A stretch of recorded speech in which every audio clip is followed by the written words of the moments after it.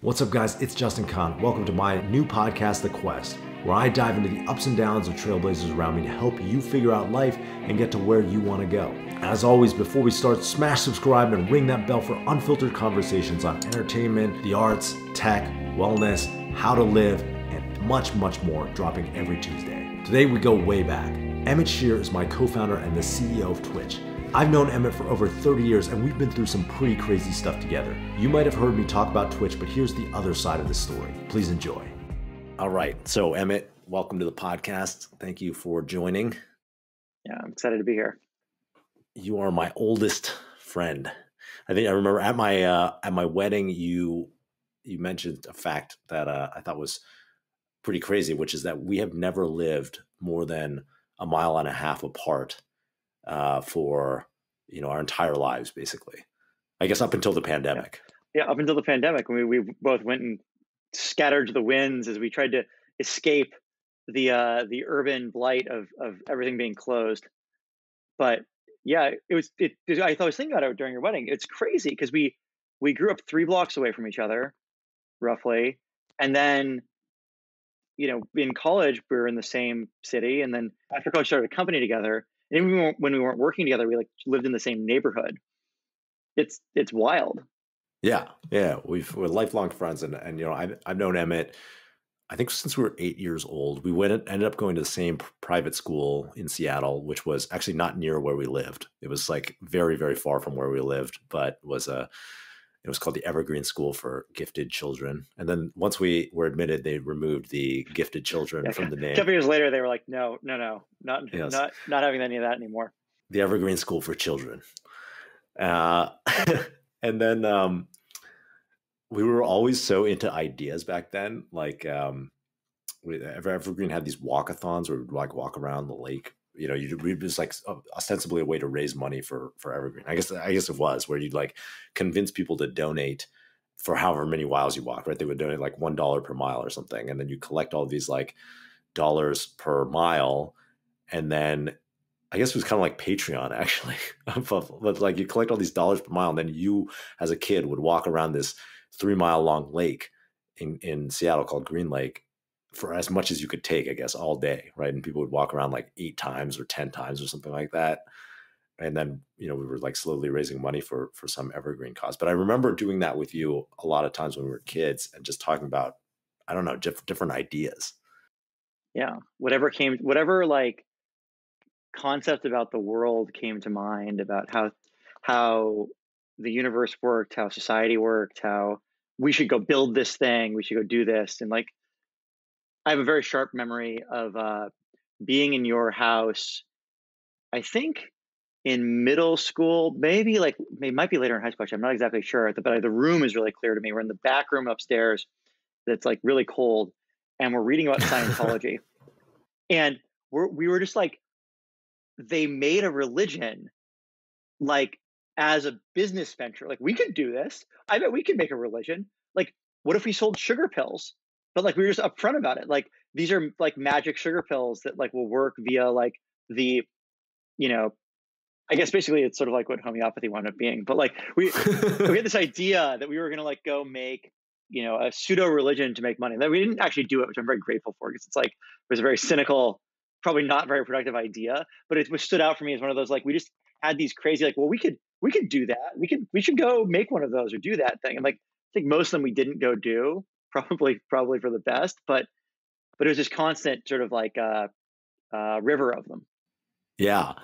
And I want to tell people about our NASA experiment, actually, because I don't think we've talked at all about that ever. But you and we kind of lost connection after we went to, K through 8, or like a 2nd through 8th grade together at Evergreen. We like lost touch for a little bit, but then we were brought back together by a mutual friend of ours, Scott, who's like my childhood friend. And then you ended up going to high school with, we went to separate high schools. And so at a certain point, we entered this competition together.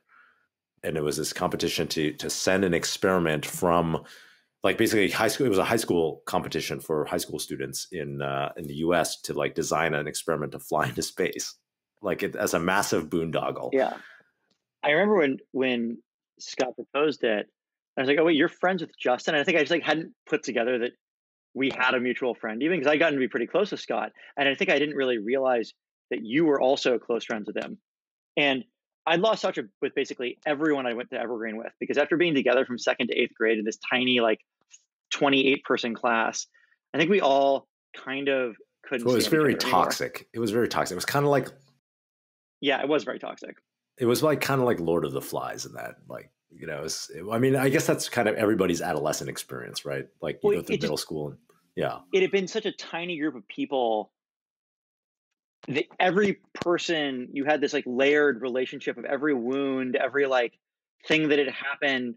And it was very hard to be a new person, because all these people knew you as your second grade self, as your fourth grade self, as your sixth grade self. Like people change a lot from second to eighth grade. And it was very hard to break out of that perception everyone else had of you. That was it felt very straitjackety, I think, for most of us there. I think for pretty much everybody. And so I think everyone had this reaction of like, I want to be a new person. I don't want this anymore. And everyone like rejected being connected to everyone else in the high school. And then I reconnected with people afterwards. I reconnected with you, obviously, but others as well. I think we were ready eventually, but really needed some space. When I heard Scott propose, oh, we should do this project, I was like, wait, there's like this weird blast from the past moment. I'm really glad we did it though, because it actually reminds me a lot of how we wound up starting companies together, which is like someone, in this case Scott, has this idea of like, we should really do this thing. Somebody should go do this, and then we actually just are like, yeah, we should, and then we just go do it, even though it might or might not be an actually good idea. I think one of the things that's been good in my life has been just saying yes to those things and trying it more often. Yeah, that's a good point. Is that I think the training with one thing we take for granted, like I think the two of us take for granted, is that training to just say yes, right? Like you're reinforcing oftentimes you're reinforcing the instinct to say no to new things, or the instinct to say yes to new things. And I have a lot of, relatives or people that I know who have like reinforced the default no. And I think for us, we've like really reinforced the default yes to, this wondrous world of experiences, like crazy, experiences, whether it's this like NASA project or starting companies or Burning Man or, anything else. Yeah. I remember we started like reading about it and trying to invent what our project would be. And we came up with this idea for like, you can grow crystals out of cupric sulfate. So like copper in sulfuric acid solution makes cupric sulfate, and you can grow a crystal out of it and make this kind of cool pattern when you do that. And we're like, well, what if you did that in space? And in retrospect, I like don't really know. I didn't have a theory as to why it would be interesting to go look at that, other than like, I guess I thought it would make pretty crystals in outer space. But like, we got accepted. Yes. It sounded smart. The electrodeposition of cupric sulfate in microgravity. That was the title of our experiment. which sounds scientific, which I think we knew we were optimizing for it to sound scientific, even though I think we also knew at the time that this is not really totally 100% legitimate. Like, what does this even really mean? But I don't know. I still this day don't quite know what a good outer space experiment would have been for like zero gravity. Well, there was this other team I remember that was accepted. So they accepted 4 teams of high school students into this program, and then they ended up flying each of our experiments into space. I think we got like 6 pounds to go into space. To like our weight limit was like 6 pounds, and each pound is purportedly like $10,000, or something. So it was a great expense to the taxpayers, right, to do this. But one of the other experiments I remember was they took a bunch of media. I thought it was so stupid at the time, but I actually think it was the best one, which is they took a bunch of media like floppy disks and like other types of media formats, and they like put data on them, and they just sent that like the media into space to see if the data, like if something about the environment would corrupt the storage, right? Like this is like digital media. And that actually might be useful. I mean, I don't know, but it's like that could be useful information in theory. In theory. Unlike our experiment. Unlike our experiment, which just sounded sciencey. Their experiment is so simple. It doesn't sound sciencey, but actually in some way really is science. Because like might actually be important to know if floppy disks work in outer space. I mean, not anymore, but like at the time, it might have been important to know. But for our thing, it just sounded sciencey. Yeah, and presumably in space they were actually had some sort of media storage that they were relying on, right? Right. And so this may have been yielded some useful data. I do remember like mostly though trying to build it and just like going and going to tap plastics and like buying these little plastic things and to figure out how to cut stuff out of the plastic and then like getting gorilla glue to glue and like really, oh, it's going to freeze, it's going to get cold, so we need like a plastic rubber thing so that it'll like when the ice expands it doesn't break the box, and like just like the actual practicalities of trying to engineer something ourselves. And there was a tech shop and we had zero skills, like no ability to actually like the closest thing to skills we had, I think we developed in Gravitron class. Oh, we should talk about Gravitron class. Gravitron Oh class is the yeah. best part of Evergreen Elementary. Gravitron class was this class where you got a marble and a bunch of like PVC pipe and heat guns and hot glue guns and like race cars and cups and random like builder stuff. And you had to build a Rube Goldberg machine that worked with the marble somehow. Yeah. It was pretty amazing, actually. That was probably the most creative like class that we had, or the thing that inspired the most creativity and engineering and kind of just figuring things out attitude. Yeah, well, I mean, it was that class, I think, laid a lot of groundwork for me for like the idea that like I could have this vision of this machine that I wanted to build, and then I could somehow just like take the parts I had around and the tools I had and like and build it. And, like some parts of it turned out I couldn't quite do it the way I thought I could. I had to do it a different way, or like it would break more than I thought. But like you could build a pretty complex machine, and and it would really then exist, and you sort of from your imagination to reality. And it was the closest thing to a I don't know, like a kids engineering class that I ever got as a kid. That would like because we have kids really do writing and really do art, but it's rare to actually have kids get the chance to do engineering. And I think that was cool. It was definitely cool, and I think inspired a lot of interest in engineering. And later on, when as a freshman at Yale, or maybe I was a junior actually, I took this mechanical engineering class that was like the intro class, but you basically built a robot. Well, the first part was you actually dissected a bunch of machines, like a seatbelt, and you like discover how a seatbelt works, which is pretty cool, or like just common things like a car engine or something like that. And then they have you build a machine. It was like the adult or college version of Gravitron class, right? It was like you would build this robot that was controlled by all these like pneumatic hoses and stuff to try to do these simple tasks and compete in this like little kind of like obstacle course type game. And I remember, I mean, it was just super fun and a fun, engaging way to like get people interested in building things. And I think the core skills with like having the comfort with like, I can just like cut this plastic up and like use a hot glue gun and build it. I can build my deposit of cupric sulfate machine out of these things, and like, oh, we need glass with these, or plastic with these properties. Oh, we can just go to like we can figure it out.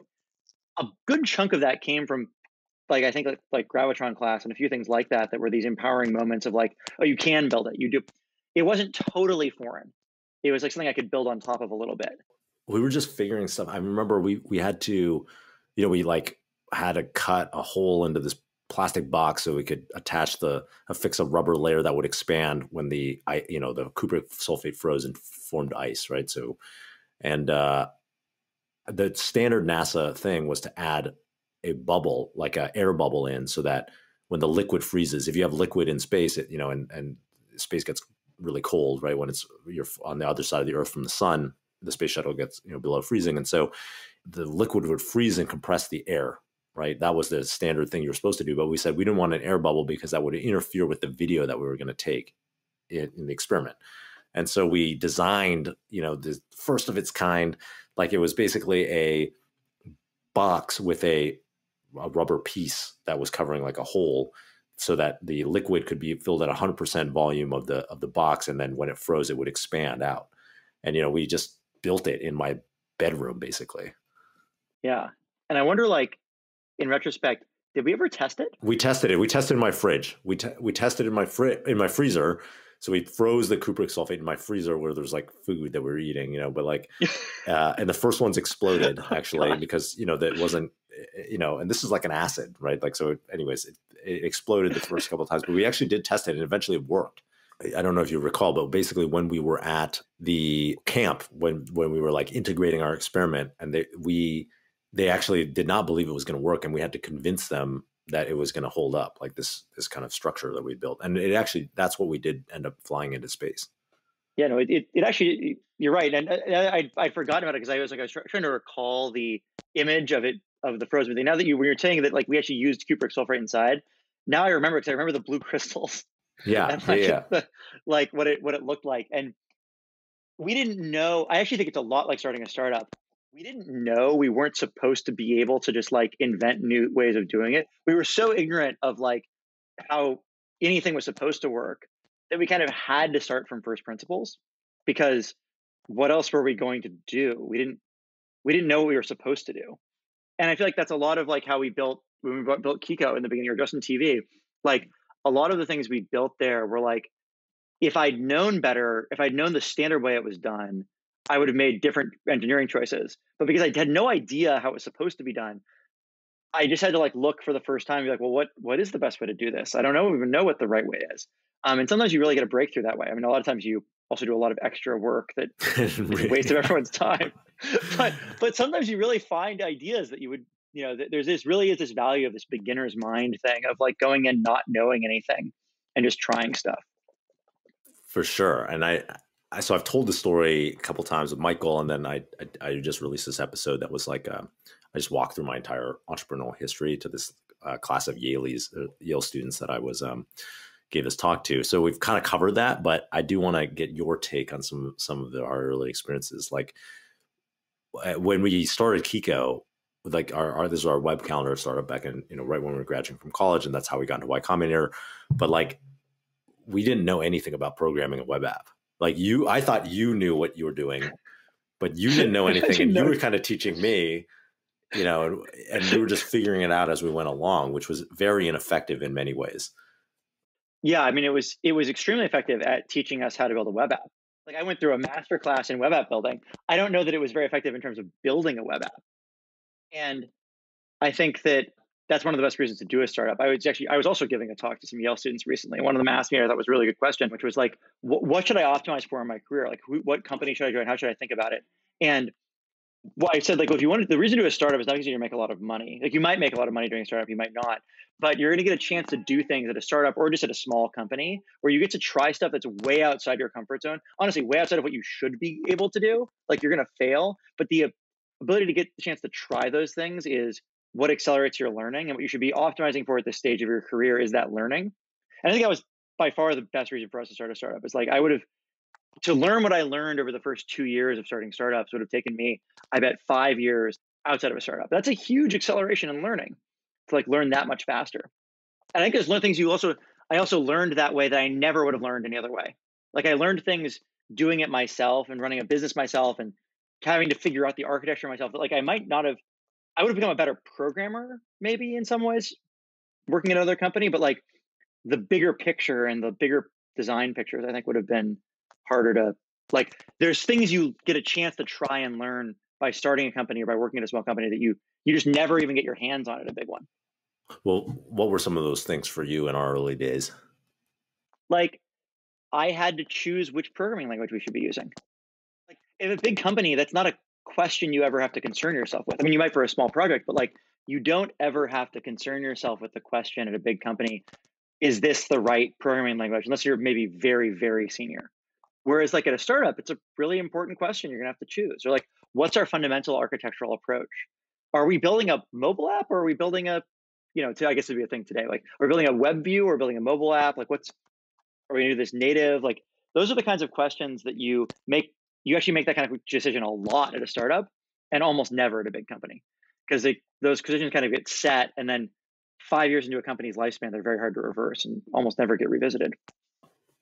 So one thing I wanted to ask you about this early stage was, we spent that first year kind of trying to build something, but like being very unsuccessful at actually launching and releasing a product. But it was a boot camp, like you said, in a master class in learning to become good web developers. So we built all of these different potentially, really great startup ideas, but we were very distracted, right? So we started off trying to build a calendar, and then we were like, oh, it's not going to work. And we pivoted, and then we built a series of other almost like, startup projects or web apps that include One was like a social network for families. One was YouLookFamiliar.com. Yes, that was a terrible name. That's a great name. You're totally wrong. That was a great name, genius level. I'm embarrassed to this day. YouLookFamiliar.com. Okay, so we had a family social network. Then we had a SoundsApp.com, which was YouTube for audio. SoundCloud. It was basically SoundCloud. It was SoundCloud, but with no execution. But like the concept was identical to what became SoundCloud. Exactly. And then we built a web crawler that scraped MySpace, which was the social network that was super successful at the time. Effectively like Clout. Yes. It's basically we were building Clout, but again with no execution but like conceptually same idea. Yeah, so like to determine who was popular. And then we built a task, like a to-do list kind of, I guess it was kind of like Airtable actually. It was kind of like a flexible to-do list or like list, Scratchpad or scratchtab.com or something. I can't remember. Yeah, there's a bunch of them. We built an Evite competitor. I don't know if you remember that one. Yeah. I also remember Secret Project, which was, I actually still think this is an amazing idea and I hope somebody builds it someday. It was kind of like trying to combine what became GitHub with like Heroku. It was basically Heroku. It was sort of like Heroku if Heroku let you fork someone else's project the way that GitHub does. Kind of like Replit a little bit. Like like Replit or Heroku. That one I don't think ever get into like a production ready state because building like something like Replit or Heroku is very hard. But like I think the most important thing about that like period was we just built so much stuff. We were so productive. It may not have been good, but we made a lot of stuff. Well, so at the end of it, we were actually quite good web developers, I would say. Like, I had started from a base of like, I didn't even know how to program when we started the company. And you like knew how to program theoretically, but didn't know how to like write anything for production. Had never used a real database, didn't really know how source control worked. Like I had a very strong theoretical grounding in programming because Yale is very all about theoretically teaching you how to do things. And like that's the most important not part. Really very much about actually teaching you how to do things. Like actually I'm very proud of it. And in some ways I think it's a lot easier if you have a very strong theoretical grounding. It turns out you can teach yourself the practical grounding, but the reverse is not always true. And so I think there's something to the Yale approach of like, you can figure the practical stuff out. It'll be fine. We're just going to focus on giving you a very strong theoretical grounding and in theory how you would do this thing. I mean, it basically worked. You're a success story. Yeah, exactly. I was able, using the strong theoretical grounding, to teach myself how to do the practical stuff. I do think that there's this like, you need to get across some barrier of practicality where like it can seem so daunting at first how to like even start approaching one of these problems. And if you don't, like I had just enough practical knowledge in programming that I could bootstrap my way up to like actually knowing what I was doing. If I had like a little bit less, I don't know that it would have been accessible. There was like this, it was touch and go at the beginning. I like didn't know, it took a while to figure out like how to run code on the server side, for example. No, I actually specifically remember that when we were trying to set up like a Java Tomcat application to like execute the server code. And you were kind of like, I think I know how to do this. But I did not. I did not know how to do this.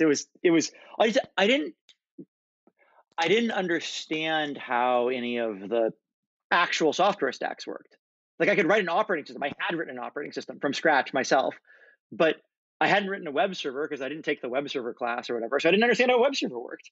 And no one had ever explained it to me. And there wasn't the same kind of amazing like tutorials. Like Rails hadn't come out yet when we started. Ruby on Rails didn't exist. And I remember Ruby on Rails coming out and it was like a fucking revelation. That was such a cool piece of software when it was launched. Such a good idea. Now it's like, I mean, kids these days, right? Like it's so much easier. You can write like a no code app. You don't even need to program, but like you can, today, like you can have your entire backend be run. Like you don't have to do any of the setup and server administration to like make your thing work, which was like a huge barrier to entry. Oh, so what I wanted to bring up or talk about was, well, I guess it was the trade-off. I want to talk about the trade-off between focus and like lack of focus, right? Like trying many different things versus focusing on one project. Because I think we benefited from trying many different things, but I actually think any one of those things could have been very successful if we had focused on it and been a little bit more dedicated. And I wonder how you remember that time. Yeah. There's a reason in school when they're trying to maximize your rate of learning in a class, they don't generally just like have you do one song for the whole semester if you're like in a composition class, or like do one project for the whole semester in programming, because exposure to a wide variety of problems and like in the same general vicinity, I think really makes learning better. You gain from being able to see the similarities and differences between the projects a lot. And so I think if you regard Kiko as sort of our one startup to throw away, like purely as a learning experience, I'm quite confident we learned a lot more from going through the phases of like starting the project and like then trying to deploy it into production and then like bug fixing for a while and feature improvement and then starting over. Like doing that 6 times was definitely more learning velocity than just working on an actual individual company that whole time.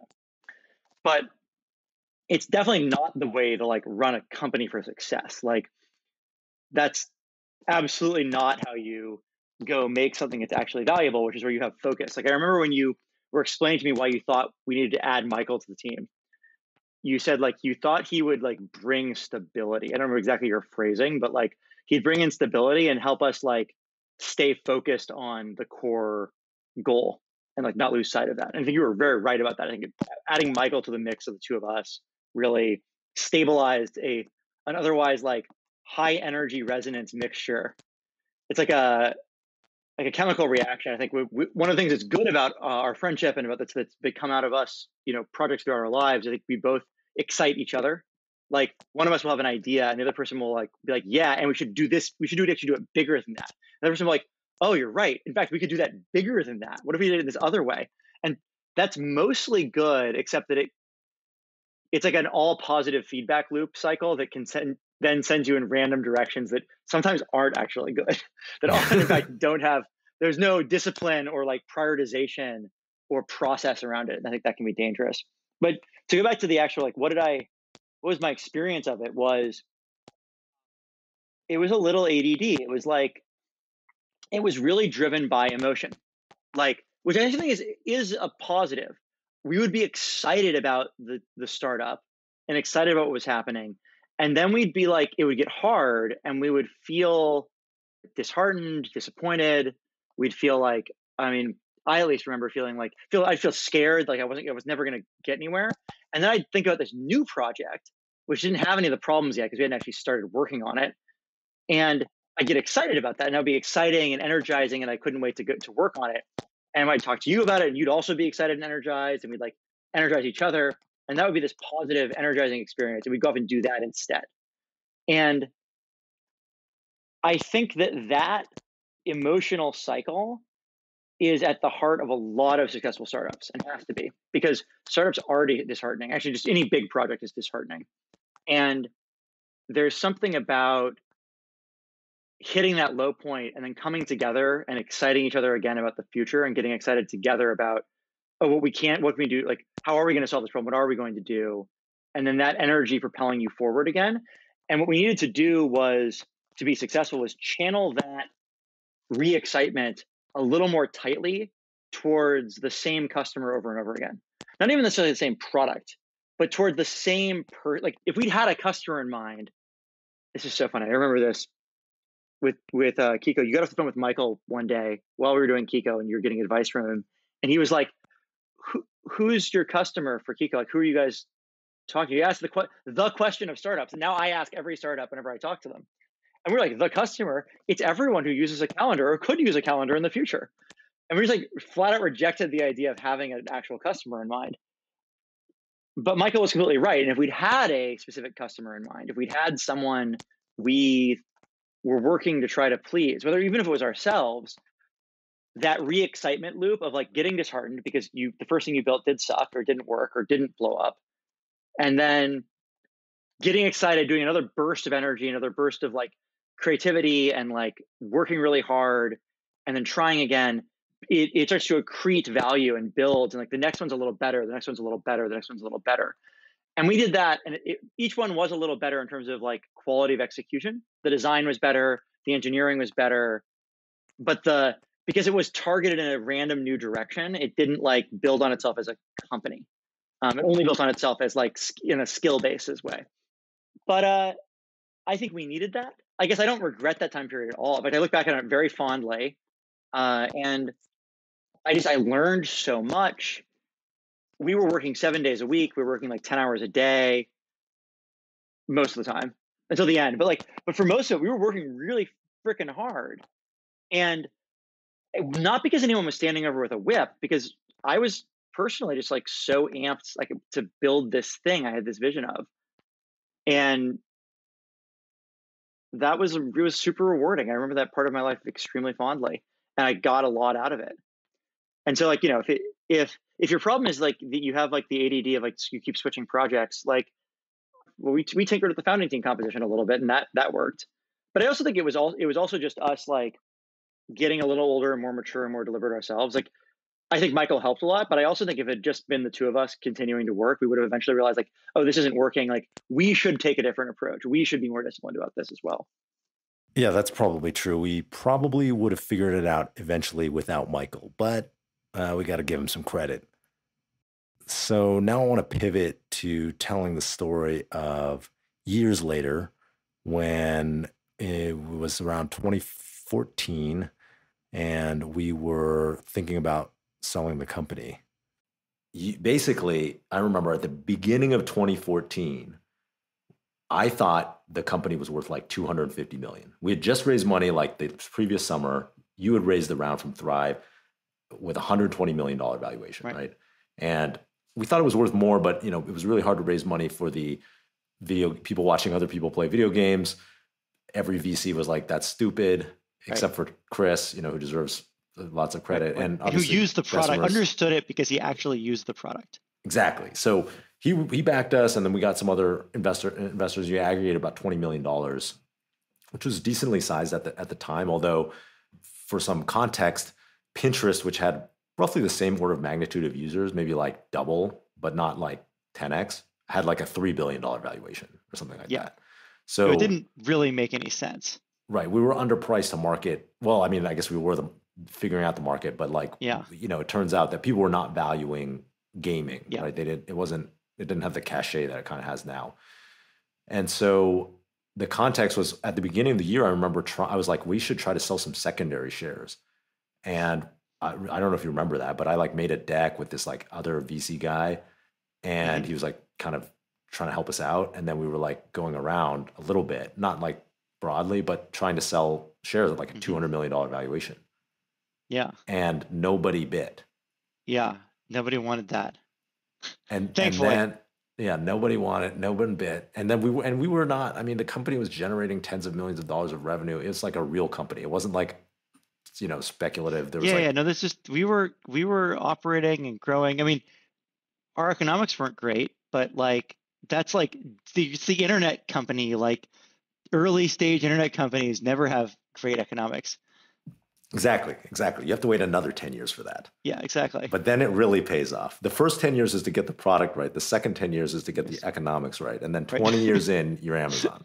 Exactly. I mean, I think the lesson for the internet for me is if like you can build daily customer behavior like relationships, so there's someone out there who really uses your product every single day, and you can aggregate a lot of those people, there is almost a 0% chance you can't make huge amounts of money.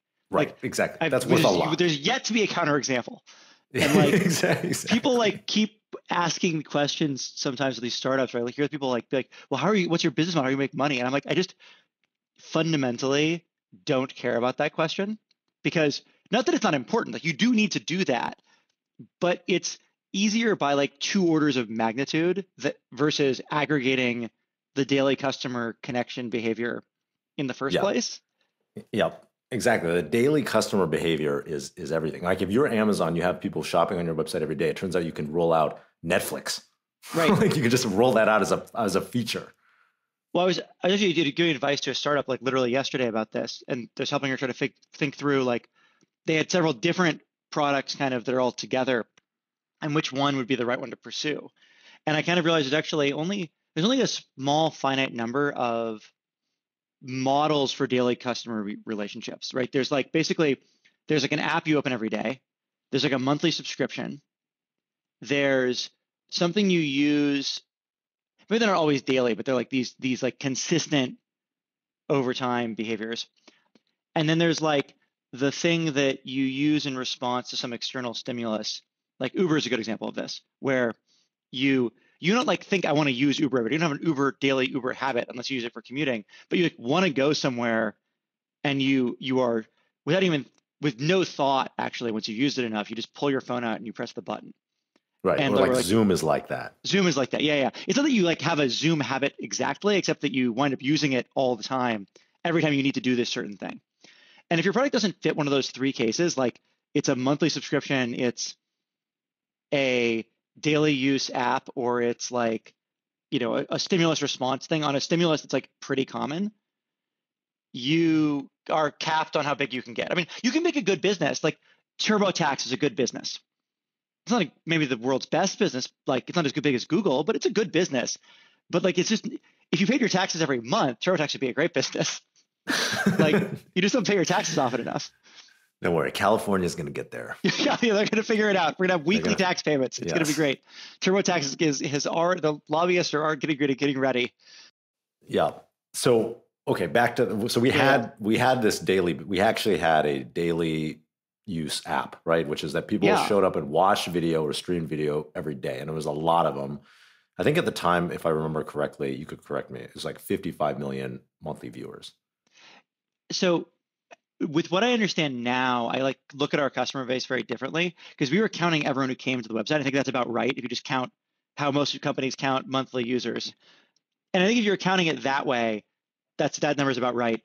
We now count it via like people who make it to 5 minutes of video. So with that lens, you throw away all the people who show up and then like don't actually use the product, and you only count the people who at least sort of use the product. And I think at that point we probably would have been at more like 7 million, but still, like, that's a lot. Like once you apply that filter, 7 million is a lot. And we were growing really fast. Like that was not a slope. Like we were growing every month. We were bigger and like noticeably bigger than the month before.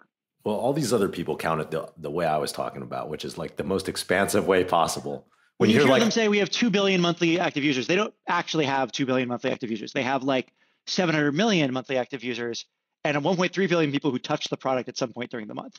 Like that's pretty common.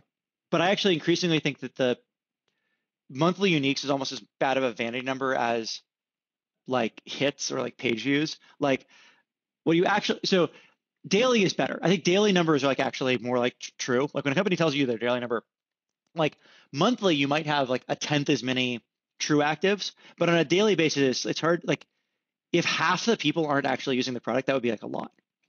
And most of the companies get to like, more than half are actually using it on a daily basis. And so the daily uniques numbers are actually much more meaningful at the time. Actually, I don't remember what they would have been at the time, but it would have been a lot. It would have been, that was the other thing about our product. People who used it a lot, like many days a month, many hours a day, like every day. And that's like, and the main thing I remember in 2014 was we looked at people who were purchasing subscriptions. At the time, you could buy a subscription. And the number that I thought was the most impressive, that really gave me a lot of faith in the business at the time, was our churn rate on a dollar-weighted basis for someone who started spending money with us was negative. Like if you were spending $5 a month in month 1, you were spending like $7 a month on average in month 13. So like 12 months later, you were spending more money. And those curves, we had like at that time roughly 2 years of data, and like it seemed like that process was accelerating, not decelerating. And so it's just like, it was really clear to me from that even though we weren't making that much money yet, like the economics were going to get very good over time. So I wasn't ever worried about that at all. Like that seemed like we'd figured out something people really wanted. And then when they spent money, they're like, oh, I really like this. And they wanted to spend more later. And that was like a very positive sign. I mean, I think it's generally, if your product doesn't have negative churn on a dollar weighted basis, like people want to buy more of your thing over time after they buy it the first time, you should really like look in the mirror and ask if your product is any good, because like I can't think of anything I really like that I buy where my spend on that thing goes down over time, not up. Like it really should be negative, but it was, which is very reassuring. So that's one of the hard questions you should ask yourself as a founder. Yeah, absolutely. Like if someone buys whatever $100 of your stuff, and then a year later they spend $100 in year one, and a year later they're spending $80 on your stuff. Like maybe you're doing is okay, but like clearly they don't really like the stuff you really like. You should be spending a lot more on. So anyway, yeah.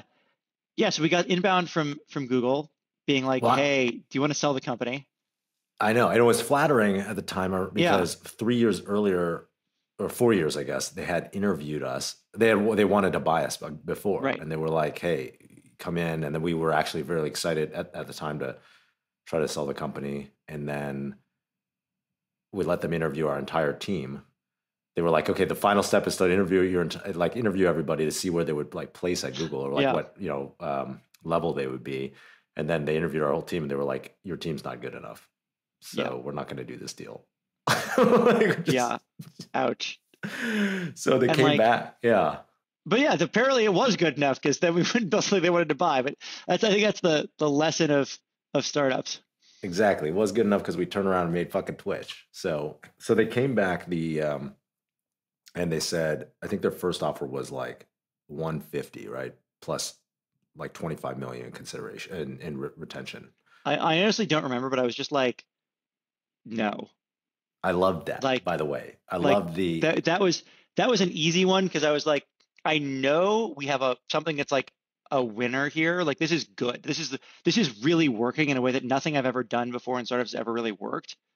Why would I sell it for, I don't remember, but I don't know if it was 1.5x or 2x or 2.5x or whatever, but like some small multiple of the round I just closed. Like why would I ever why would I ever do that? It doesn't make any sense. That was an easy no. Yeah, and then they just kept coming back and bidding against themselves.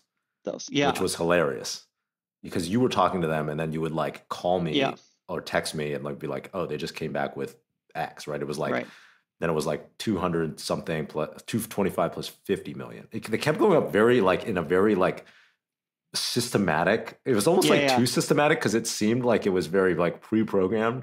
Well, there was also like 4 offers, and I remember. So I remember the final call where they were like, look, clearly we haven't hit your number because you keep telling us no, but equally clearly you haven't told us to stop calling you, so you must be at least somewhat interested. Could you just like, we've bid like 4 times now, what's your number? Which I thought was a pretty good move. Well, I liked you. I remember you saying like at one time they came back with like 300 something or whatever, 350 and you were like, you're more than half off.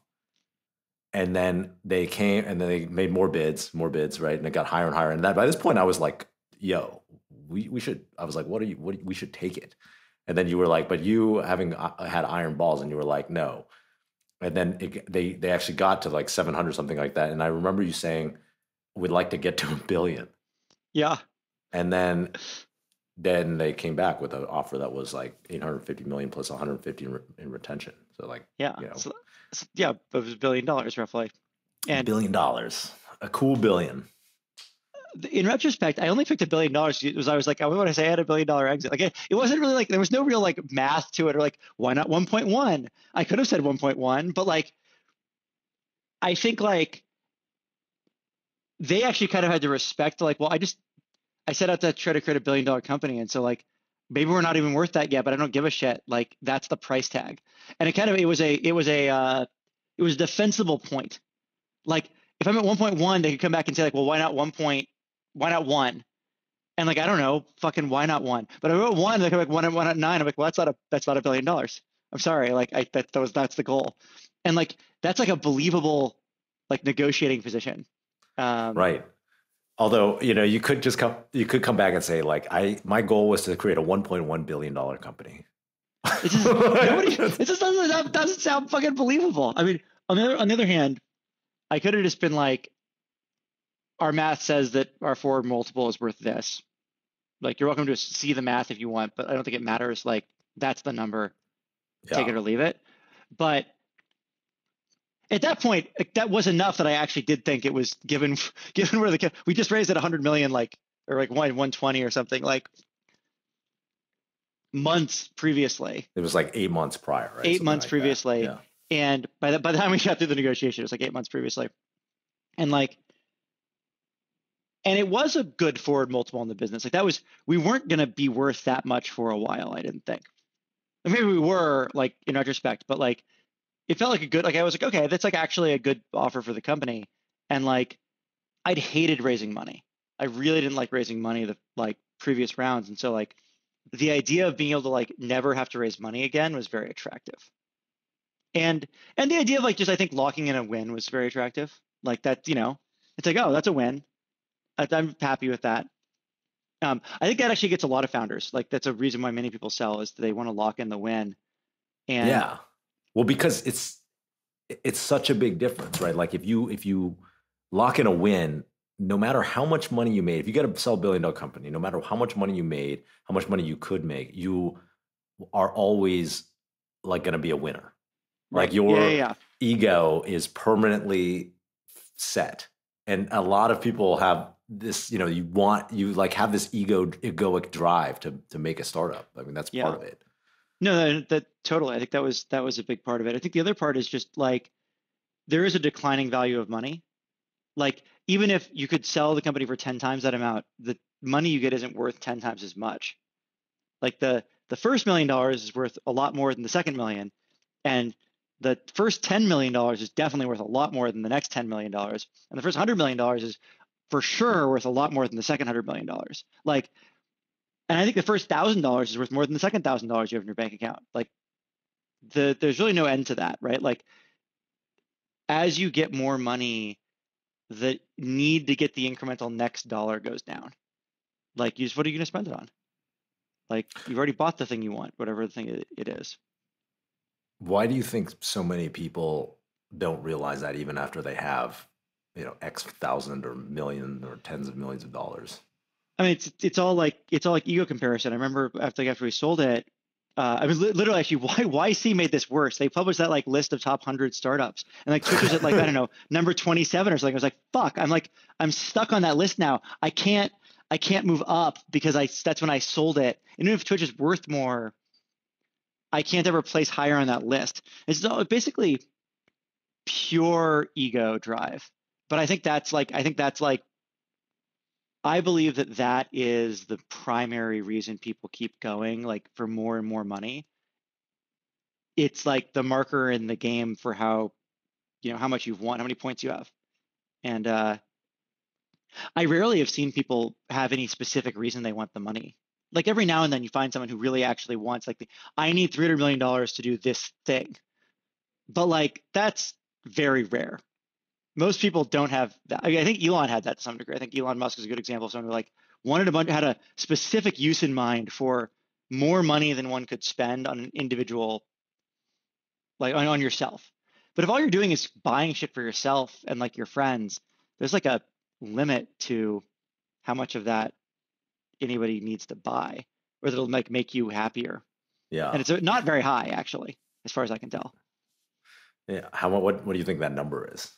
Unless you want a very specific private island or private jet. Yeah, I think it varies based on like what city or country you live in. Like, if you live in the Bay Area, that number is substantially higher than if you live in, I don't know, Pittsburgh, because Pittsburgh's a nice city. There's great stuff there, but I can buy a really nice house in Pittsburgh for $1 million. So we have a very, very nice house. $1 million in San Francisco gets you like even with all the exodus recently, $1 million still gets you like a 1-bedroom apartment, and not like the best 1-bedroom apartment. So in San Francisco, you legitimately might want more than a 1-bedroom apartment, which means you might need to be able to buy a like $4 million home if you want to like have a place that has like a yard or like place for your kids to have a separate bedroom. But like, that's exceptional, I think, in the Bay Area. So I think of it less in terms of like what's the absolute dollar amount, and more like what are the core needs you like need to have money for in order to like, where money stops really being a big value. And I think it's like, you can buy a nice house, You can send your kids to school, whatever school you want to send them to. You can go on, you know, some fair number of trips every year and stay at a nice hotel. You can like, you know, eat good food and like pay someone else to clean up the mess.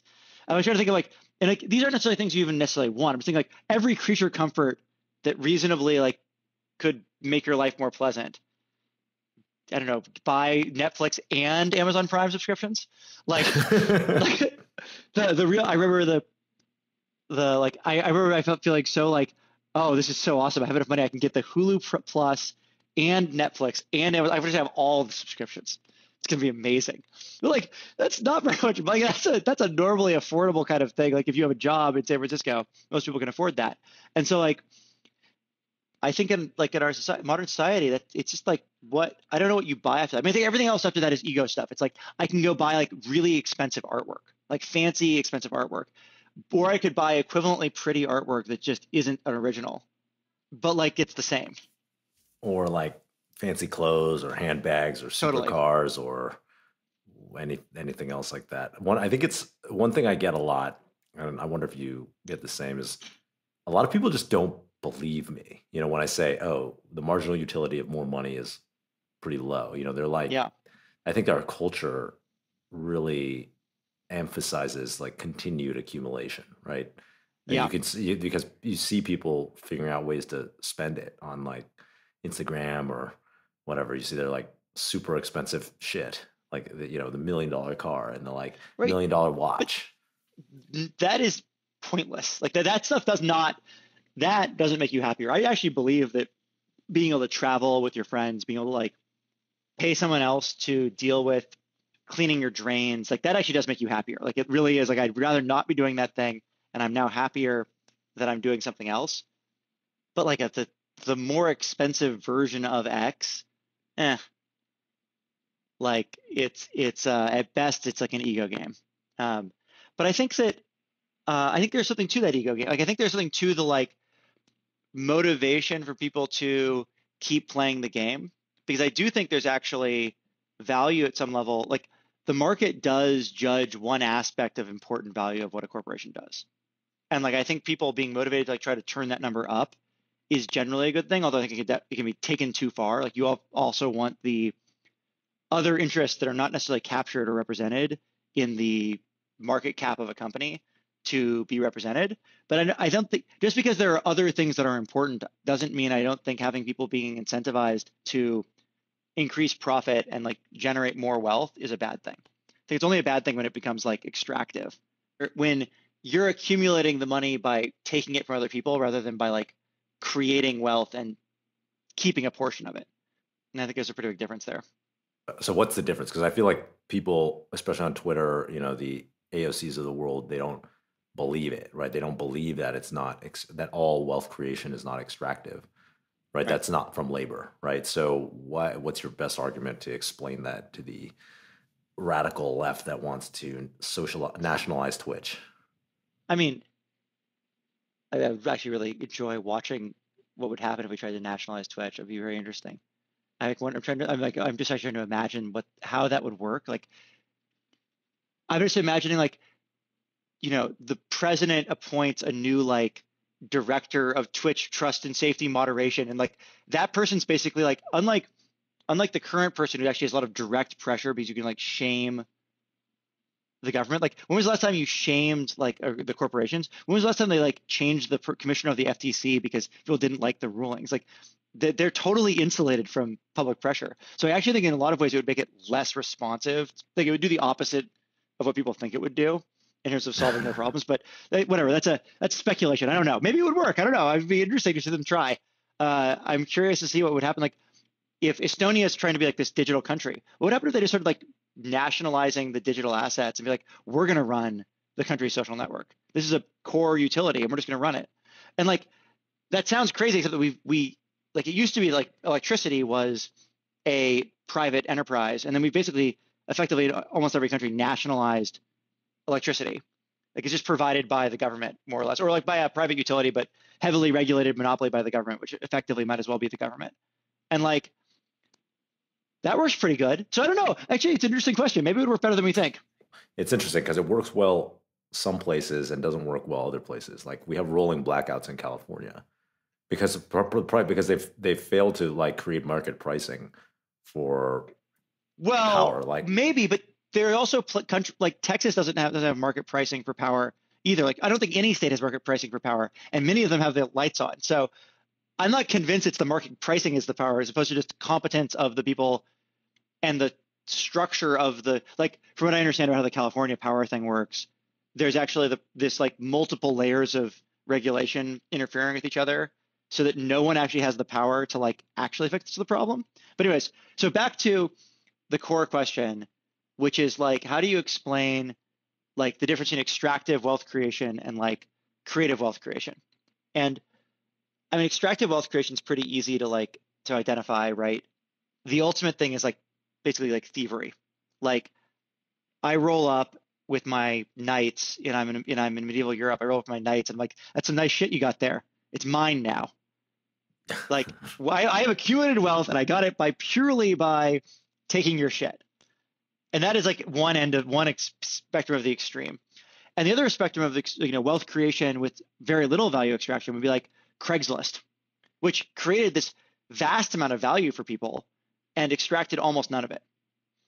Right, like a free marketplace, right? That it creates value by matching buyers and sellers, but actually charges, for most of the categories, charge 0% commission. Charges minimal fees, and uses those fees just enough to like basically allow them to keep running the marketplace.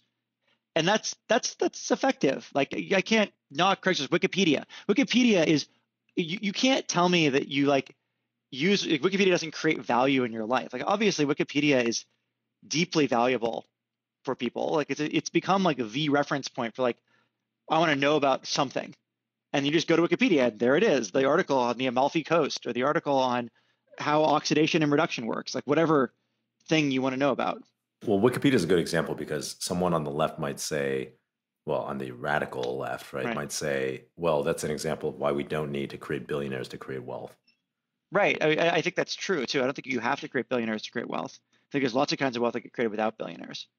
But I think the core sort of message that like there's a difference between doing things where you do work and make something and then get paid some amount out of it. So like, I guess by picking Wikipedia and Craigslist, I'm picking companies like didn't extract anything, right? And so they're like this obvious case of creating wealth without any extraction. But like most companies are somewhere in between. They're blended between the two sides, right? Like on the one hand, you've got some amount of wealth being created and they keep some portion of it. I mean, I think actually YouTube would be a good example of this in some ways. Or like Netflix. Maybe Netflix is even better. Like Netflix like aggregated up a bunch of content that mostly already existed and then sold it to people for some amount of money per month. And I think most people would say Netflix is a bargain. Like Netflix like improved the quality of their viewership experience when Netflix launched. Like pre-Netflix existing to post-Netflix existing, they suddenly had access to like far more movies and that was good. Now, if you're going to go down the real radical like rejection of property route and be like, and like of consumer values route and be like, well, having more movies isn't good. Having more, access to good food isn't good. Like that's like you're being programmed to like want that stuff. It's not actually good for you. Like, okay, like fine. In that case, you're right. Capitalism is bad because like what it's good at is providing a bunch of like consumer value, like movies and cars and food. And if you don't think that's like good, actually, okay, that's a valid argument. We can talk about that. Let's set that aside. Let's assume creating stuff is good. That people I actually don't think that the people, the proponents of the argument I'm saying like billionaires are evil are saying that they don't want stuff.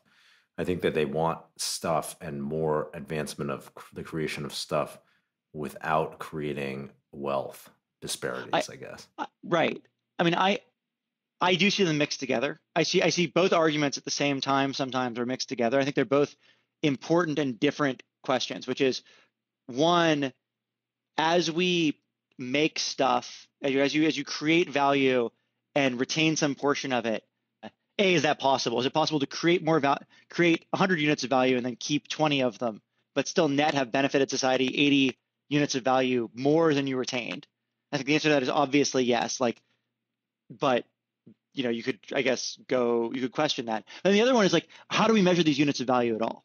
Like, who's to say that having better access to entertainment is actually good for people? And like, I guess in my opinion, it's like the people who are deciding to buy that thing, like they seem to think it's good for them. Like, I don't know, you can decide what's good for you and you can go buy something else. But I think it's a valid question because people clearly sometimes want things that aren't good for them. But like, can you produce the amount of wealth we have in our society today with lower disparity of wealth, specifically at the high end, right? So fewer people who have shit tons of money more than everyone else relative to like the greater populace. I actually think there's two questions on inequality that are all both interesting. Like the question of like people who make $500,000 a year versus $50,000 a year, and then the question of people who make less than $1 million a year versus the people who make hundreds of millions of dollars a year. Like those are two different kinds of wealth disparity driven by, I think, one is driven by like relative wages and like the inequality with which we set wages. One is driven by exponential returns to capital for ownership in businesses, which is a completely different phenomenon from wage disparity. So like if you set aside the wage disparity inequality question for now, which is also interesting but different, and you just look at the like some people in a capitalist system wind up with these sort of hyper runaway companies where they own this crap ton of money as a result of their thing getting really big. Is that necessary to make the capitalist system go? And I think the answer is to some degree, which I know is sort of a cop-out, but like it's obvious that if you don't let people get rich by building businesses, you turn off the spigot of capitalism. Like people have to be able to get substantially wealthy, like life-changingly wealthy, much more wealthy than the average person by doing that, or no one would ever go through the horrendous amount of pain, risk, and unpleasantness required. They just go become an executive at someone else's company. Like there's just no reason to like do it unless it has this potential to pay off in a really big way. You've got to sell the lottery tickets to motivate people. Yeah. Do you need to let people accumulate huge amounts of like could you make the marginal tax rate very high past a certain point? Let's say, past $1 billion to pick a nice, because we live $1 billion is a nice round number. Could you make the tax rate really high past that point? And I think that the answer to that question is you could. I think capitalism would still work. I think you would generate that money isn't actually being consumed right now. If you want to consume it, like to sell it off and have that money be consumed by poor people who need things. So like you want to take that money for someone else to consume, then the answer is you can't tax very much of it because like that money's currently being invested and you'll throw off our investment consumption balance. Like that money's currently being kept in stock that like it's basically being lent to the company. If you try to liquidate money out of the system, you end up with driving up consumption and down investment, and that's net bad for the economy. Like the balance gets thrown off from where it should be effectively. You might as well print the money as take it from them. There's this other question of could you just take it from them and hold it? Could the government just take that money and hold it and accrue the dividends over time and like do what Bezos does, like, or do what Gates does and just like own the Microsoft stock, own the Amazon stock and just hold on to it? And the answer to that is like, I think the government could, but I don't think that would let you accomplish any of the ends that people on the left would like to accomplish with it. So I don't know that so I guess it's like theoretically possible. I think you would have to choose that line very, very carefully. I think a lot of times when people are making these arguments, they're not making them from a place of here's what we want to accomplish and why I plan to tax these people this amount of money like works. I think there's have you heard of there's this, I can't remember what it's called, but there's like a 5 moral axes. I think they define out of 6 actually, like which are the different ways that people are like the different dimensions on which people are moral. And, there's like sanctity is one, authority is another. So like whether you obey authority or not, you trend equality to or and fairness. equality is one. Yeah. So, right. there are some people who are very high on the equality, like Compassion. something that is like things being more equal is morally good versus things being unequal is morally it's like just fine, right? Like people who Right. think it's fine. And I think that a lot of people see, this massive wealth and think that that is just bad.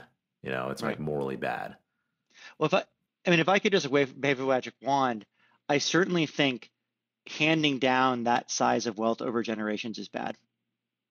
Well, those people are gonna lose it anyways. I mean, maybe the Waltons seem pretty rich still. Yeah, it's only been like 50 years or whatever, You think just wait enough generations, it'll all.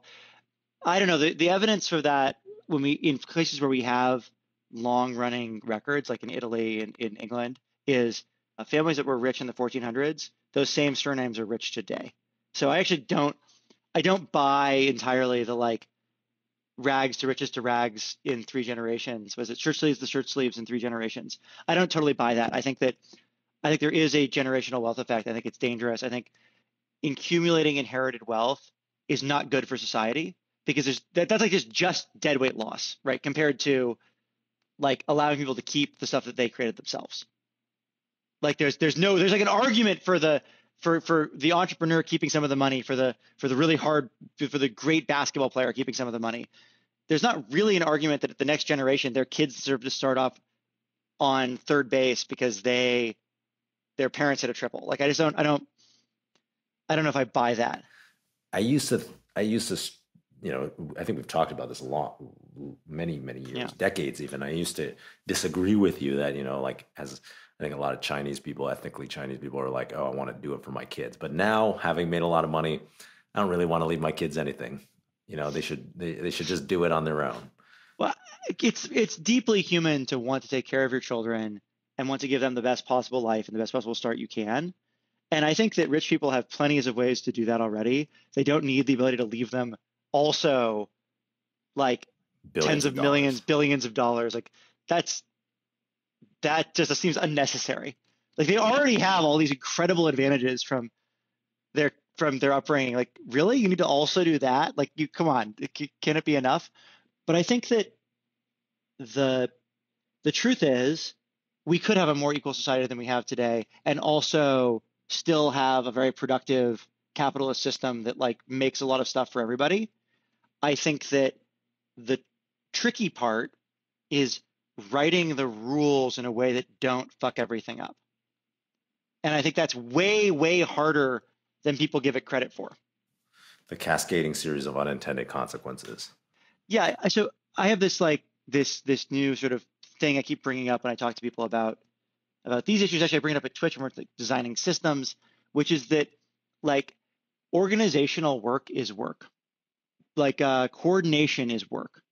Figuring out who's going to do what, where, and how much of which things we should do, and should I do this or should I do that, and who should I collaborate with? That's work. And when I was younger, I remember thinking, what the fuck what do managers even do?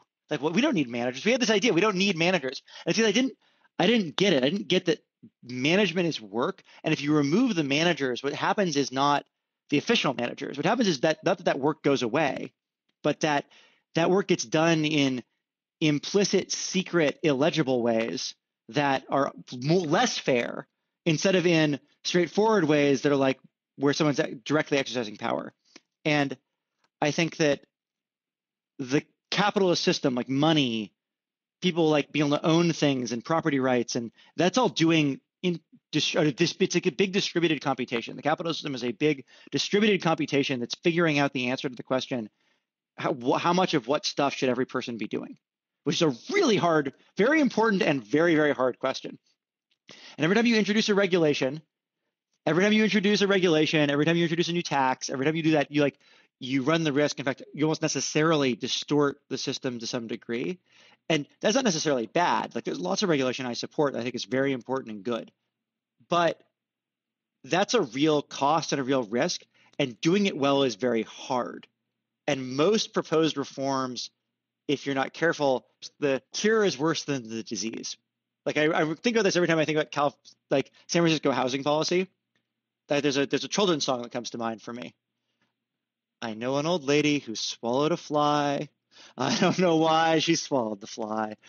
And the song is about you have this problem, and so you eat the spider, and so the spider is bad, so you go and you eat the bird, and then you get the cat, and like eventually you eat the horse, and the horse kills you, and like you introduce one thing that makes it harder to build new housing, so then you introduce this other thing to try to like generate more of it, but then that has these other effects. You introduce another thing, and you end up with this stacked set of problems. And I feel like that happens commonly when tinkering with the system if you're not very, very cautious. So I guess I'm in favor of reducing inequality. Like I think that we should thoughtfully try to figure out how to do that in a way that is a net benefit for society. But that doesn't mean that all policies that reduce inequality are good. Like I think that's like we must do something. This is something. Therefore, we must do it. Like I feel I get that vibe a lot about like this is it's true. We have this problem. Like our society should be more equal. Like the rampant inequality in our society is dangerous and bad. I agreed. This is a way to go fight against that. We have to go do it. No. It has like there are other bad things too. Like the world is complicated. There's lots of stuff going on. You have to care about the big picture. And I don't know. There aren't easy answers. I guess that's like the part of me that like I feel like when I was younger politically, I wanted to believe there was like a system. I could just come up with this one system, like the communist system is one of them, or like the libertarian hyper-capitalist system is one. We have to have this abstract perfect system, and then we'll just use that, and we'll just follow that, and then it'll just work. And the more I've been like spent time actually having to run an organization like Twitch, and I'm just observing the world around me, I've realized that is a fantasy. Like that is the fantasy. It's the fantasy that leads people to these horrible conclusions. And it really has generated horrible outcomes when people try to do this. And like the real world is messy, complicated, nebulous. Like it doesn't have sharp boundaries and edges. Your clever, perfect, simple system where why don't we just that is not going to work. And I think those are maybe the foremost dangerous words in politics. Why don't we just because like they're about to say something, it sounds good in theory, but in practice is going to be horrible. Like, well, why don't we just take all the billionaires' money and give it to okay, like I understand it sounds good, but why don't we just ban all of all the drugs? There's a really good one. Why don't we just ban all the drugs? I was like, well, the problem is that just is doing a lot of work because you can't just ban all the drugs. You also have to then build up a big police force, and actually it's going to have all these other consequences and this thing and that thing. And by the time you're done paying for the consequences, you're in prohibition, and you've generated this massive wave of organized crime. And like, why don't we just ban alcohol? Well, yeah, but maybe we shouldn't just ban it. Like it's not that simple. And I think that like it's just not that simple. It's just not that simple. Like, okay, so what about running? I mean, we're kind of running this experiment now where you have a society that is run by technocrats, right? Which is China, as opposed to a society that's run by politicians in America, where in America it's very easy. Well, this might be an oversimplification, and I might be falling victim to the same thought pattern here, but it seems like it's easy to latch onto simple ideas because they can be communicated in a broadcast medium very easily to your support base, who then votes for you, right? So this feedback cycle that supports oversimplification of ideas in our democracy. And in China, there's a technocratic society that's like run by, I guess they're not elected administrators, right? Who are often from more of a functional background. And some people might say, I think there's a lot of people in the American elite actually who are looking at that and being like, especially with Donald Trump being president of America right now, and looking at it and being like, oh wow, that's pretty. There's something appealing about that. I mean, I think the thing people miss about democracy is that the goal is not to select the most competent possible leaders. And you know this in your heart because when you were in school and if you wanted to like get the most competent possible leader for a problem, you wouldn't have held a popularity contest. That would not have gotten you the most like competent possible leader. The goal for democracy, in my opinion, like the thing that I think is really great about democracy, is to allow for an alternative mode of resistance to the government other than bloody, violent revolution. Because if you have a dictatorship, no matter how competently run, no matter how well run, and you have someone who disagrees, who doesn't like what the dictatorship is doing, they really only have one choice, which is to attempt to stage a coup. And in a democracy, they just go run for the opposition party. And even if they're very unlikely to win, and even if they do win, they're very unlikely to make systemic change. The fantasy is at least there. And sometimes it actually does work. Every now and then it does work. And actually your chances of winning in an opposition election is a lot more than your chances of successfully staging a coup. And if you fail in the election, nothing bad happens to you. And you fail in the coup, you and your family get murdered. So like, you'd really prefer to like go be part of the opposition party. It's really a much better deal for you. But in the dictatorship, you don't have that option. So if you really hate the current government, you really think that they need to be removed, you'll eventually, some number of people go and try to stage violent, bloody revolution. And there are other people around whose only opportunity to oppose the government is to join them. And eventually, somebody wins. Historically, it doesn't take that long. Non-democracies don't have a great track record of like continuous peaceful transitions of power. Like 3 generations of a dynasty would be very, very good. Most of them don't last that long. And so the thing that's missed there is the question of like the fragility versus the efficiency, right? And like, I don't know, I think that maybe the Chinese system's more efficient right now. Maybe it's not. I'm not like an expert on it. But you're not running a government for the next 50 years. You're running a government ideally indefinitely because violent revolution is horrible. And the ultimate duty of a government is to avoid war, particularly war on your soil, but generally war. Like that's the goal, is to avoid war as much as possible. And if you have a war, to win. And that's the first and last duty of a government. And everything else happens after you've successfully avoided it. Because if you have war internally to your country or externally, all your other goals, well, fuck those goals. So you have to solve the goal, which those other goals aren't important. If there's a civil war in your country, you're definitely not going to accomplish whatever equality, economic growth, technological growth goals you have. And so I just think that it's very risky. I think it's very, very risky to run a system without the safety valve of like an opposition party. And to the degree that you manage to take your, dictatorship and give people that outlet, create a competitive technocracy where your coalition can like upend the other technocratic coalition. Well, congratulations, you've just reinvented democracy. Like maybe with a better run elections or something, but like ultimately you've just reinvented democracy. And okay, cool, great, like good job. I applaud that. I think most countries will either in the end figure out how to reinvent democracy in one way or another and re-implement it explicitly or implicitly, or those governments will fall and be replaced by another government, and eventually they'll figure it out or they won't. But like, it's not going to be a good time for the people in the country. And so I'm very pro-democracy as a result of it. Like this, and it's funny because when I was a kid, my idea was I just accepted the known statement in America: democracy is good.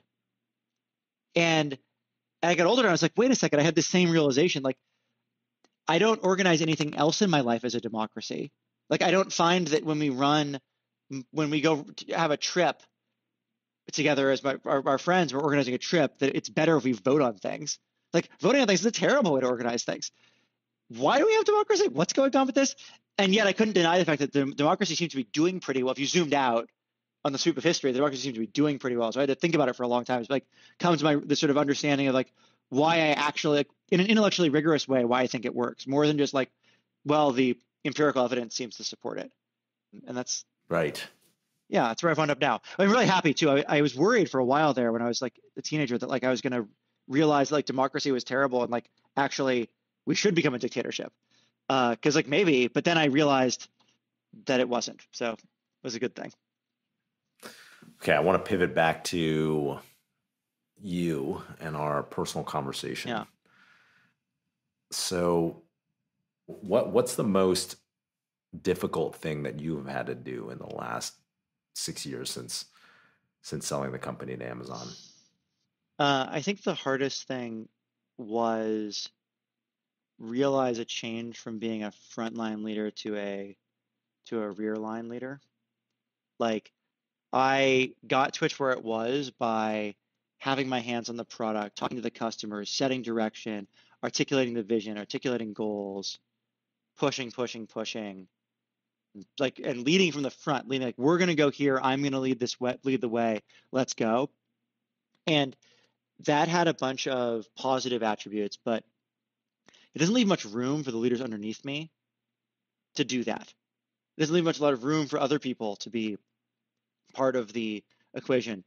And learning to step back and to disagree with leaders under me, think they're making a wrong decision that will be worse for our streamers and our viewers, and accepting that overriding them is still worse because it disempowers them and disenfranchises them has been very hard. Because everything I was trained in for the first, I don't know, 8 years of startups was take responsibility, make sure the right call happens. But like the only way I got any good at this is by making a lot of mistakes. And like if I deny my team the chance to make those same mistakes, we fail. And this is definitely one of those ongoing areas of work. I'm sure anyone at Twitch who listens to this will be like, yeah, you still don't do that. I'm aware. But I do it a lot more than I used to, whether people realize it or not. And I think it's a very difficult lesson for a lot of leaders to learn. And I think there's still room for leading from the front as a CEO. And you pick your issues. You pick the thing that like you feel very strongly about. It's very important. The one new product you're launching. The one new, the one principled stand on this, moderation philosophy you want to push forward, or how the community is organized. But like generally, you need to let other people own it. And if they consistently make mistakes, maybe you have to replace them. But like at some level, you can't just always be stepping in. And that's been really hard for me because it's just, I don't know, it's just so painful at my company to watch people do something that I think is a mistake. Although I will note, they're right and I'm wrong some fair percentage of the time. Like, it's not that I'm always, Right. Sometimes it turns out that I thought they were making a mistake and I bit my tongue and they told them, go for it. And then it turned out they were right. And that's been reassuring. Yeah, one of the things that's been hardest for me has been shifting from the reactive mindset to the curious mindset. So, I think, we worked together for a long time, and oftentimes in the past, someone presented an idea that I thought was dumb, I'd be like, that's a fucking dumb idea, and here's how we should do it, right? This is the right way. Let me tell you the right way to do it. And I found people, well, they're a lot more empowered, but also I learn a lot more, and I think I have a more interesting conversation when I approach things with the curious mindset. Like, why do they think that's going to work? Like, why is that? Why might it work? Right. What can I learn from this, rather than like the immediately reactive one? Yeah.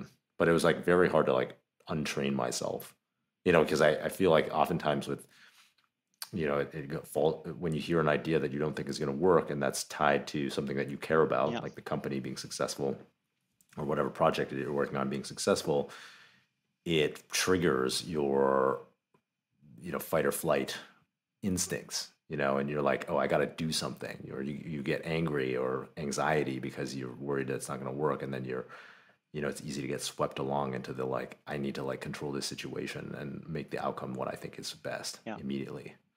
Yeah. The curious mindset's a really good way to put it. We call it at Twitch, we call it listening to learn, but I think it's, the same core idea.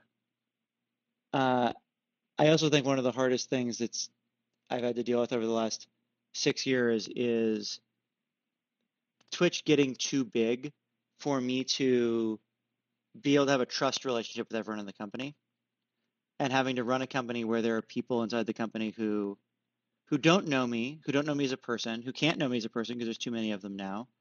And so who I don't have a starting point of trust with. I'm learning how to lead and earn that trust, but realize that actually, to some degree, I'll never earn that trust at the same level I could have it with someone who knew me as an individual. And that I have to lead differently because they don't have context, and they're not gonna give me the benefit of the doubt because they don't have enough context to give that benefit of the doubt. I don't give that benefit of the doubt to people sometimes when I don't have that context. And that's just how leadership becomes as organizations get bigger. People have their own assumptions, and if I could sit down with them and talk through with them, I actually think we probably would agree, and they would understand. They would have the full picture and why I came to the conclusion. And even if they didn't agree, they didn't understand why I was making a decision from a place of integrity that made sense.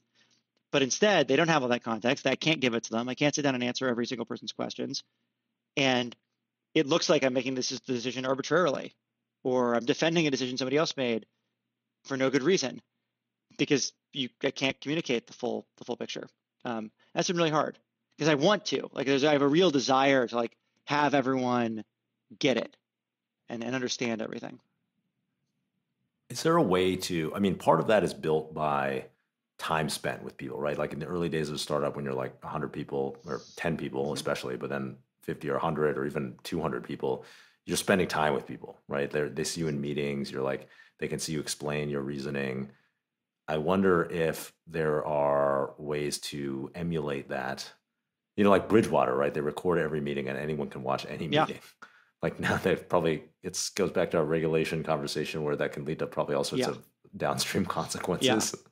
But, you know, I wonder, like, one thing that comes to mind is like, maybe you should make a Loom video for every important decision where you just explain, like, here's like why this is what's the decision here, you know? I think there's definitely something there. Like I for sure think we underinvest in internal communications as we've gotten bigger.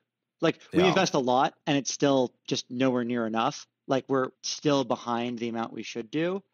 And at some level, the reason you have hierarchy inside of a company is everyone can't understand everything that's happening. Like I spend 50 hours a week working, and probably 40 of those hours is like listening to other people and assimilating information about what's going on in their area and asking questions to build my mental map of like what's happening at a broad level across the board in the entire company.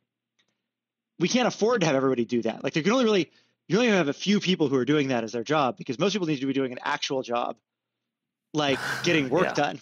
And they don't have time to like listen to videos on every decision. They just have to kind of take it on faith. At some level, everyone's going to take it on. They have to take it on faith. Which is why I think it's a trust issue. Do people trust that the leadership is made for all these unaudited decisions that they can't possibly audit? Because even if I gave them all of the data, they didn't have time.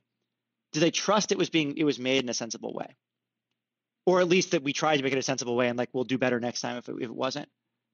Actually, I would go back to the video then, or like the recorded meetings or whatever, because I think part of what that does is build trust. Right.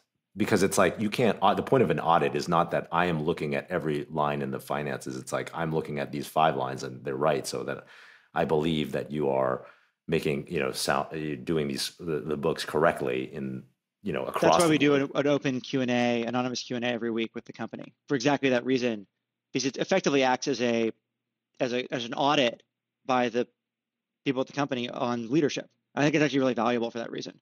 But the problem is, the auditor needs to have enough context to understand when you try to explain it to them whether the decision was good or not.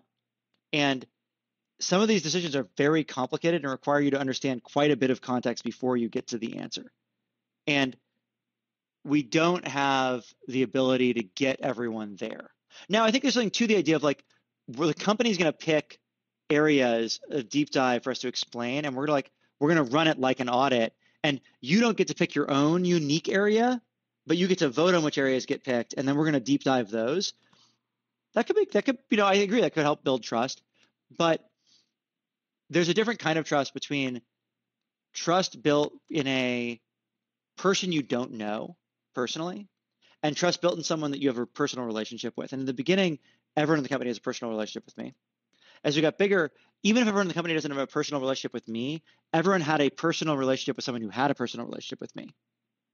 And now we have lots of people who like don't know anyone who knows me and may not know anyone who knows me personally. Like they might have sitting in a meeting with me, but like, twice a year, and like they don't really have a relationship. And that's just different. Like it used to be that I could lead on this through a level of like sort of personal connection, and that goes away, and that's been hard because I want that. I like that. I like that feeling of being in a community. But communities change when they get beyond a certain size, like pretty significantly and importantly. Yeah. So that's been a real struggle for just like, I guess for me emotionally at work more than anything else. Like I don't know how much it's impacted my ability to like get my job done, but it's been like very difficult for me emotionally because I often feel like sad and like disconnected because I'm not able to communicate with the people who rely on my decisions the way I'd like to. What's been the most challenging internal issue where there has been that disconnect? It changes from month to month, but it's often around issues that are deeply emotional to people. So things like safety, trust and safety decisions, headcount allocation decisions, compensation, diversity issues, like things that like really impact people very deeply and in very important ways that they have a strong emotional reaction to, because that's the place where the lack of the personal connection really hurts you. Like if you're interested in something kind of intellectually that you think it's like important intellectually for the company, you'll accept someone's intellectual explanation who you don't really know that seems to make sense explaining it. But if you care about an issue really viscerally and deeply, even if their explanation kind of sounds good, if you don't trust them personally, if you don't have that connection with them personally, and they're telling you something you don't want to hear, it can be really hard to trust that it came from a genuine place. It's interesting because, I mean, this isn't just your problem. This is playing out all over Silicon Valley, Absolutely. right? And I think Silicon Valley, particularly as opposed to traditional industry companies, because right now there's kind of a big target on Silicon Valley's back, and a lot of media and then politicians are looking for, people to hold accountable for a lot of the change that's happened in the world that maybe they don't like. So, a lot of friends of ours, who will go unnamed, have gone through situations where they get pilloried in the press and on Twitter, and for taking one or the other side of some issue, and their employees kind of latch on to that external narrative instead of the internal narrative that they try to present. Here's like our reasons for doing this, and it creates this very bifurcated and uncomfortable and disconnected feeling internally, and for the it can definitely happen with big obvious political issues. But I think compensation is an example of one where I don't think there's particularly a strong narrative around like tech compensation for tech employees, but it's very viscerally important to people, and so it happens anyway. But I do think that's a common place where it happens. I actually have a lot of feelings for politicians. I think politicians get caught in this constant, like I think a lot of politicians are trying to do the right thing, trying to pass laws that like are going to be good. They have limited power. They can't just wave a magic wand and do whatever they want.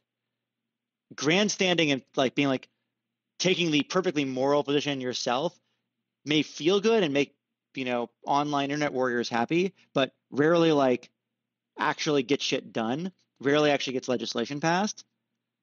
And I think there's a lot of politicians out there. There are politicians out there who are just playing to their base and like being very loud. But I think there's also a lot of politicians out there who are trying to do the right thing and who are getting dragged for it.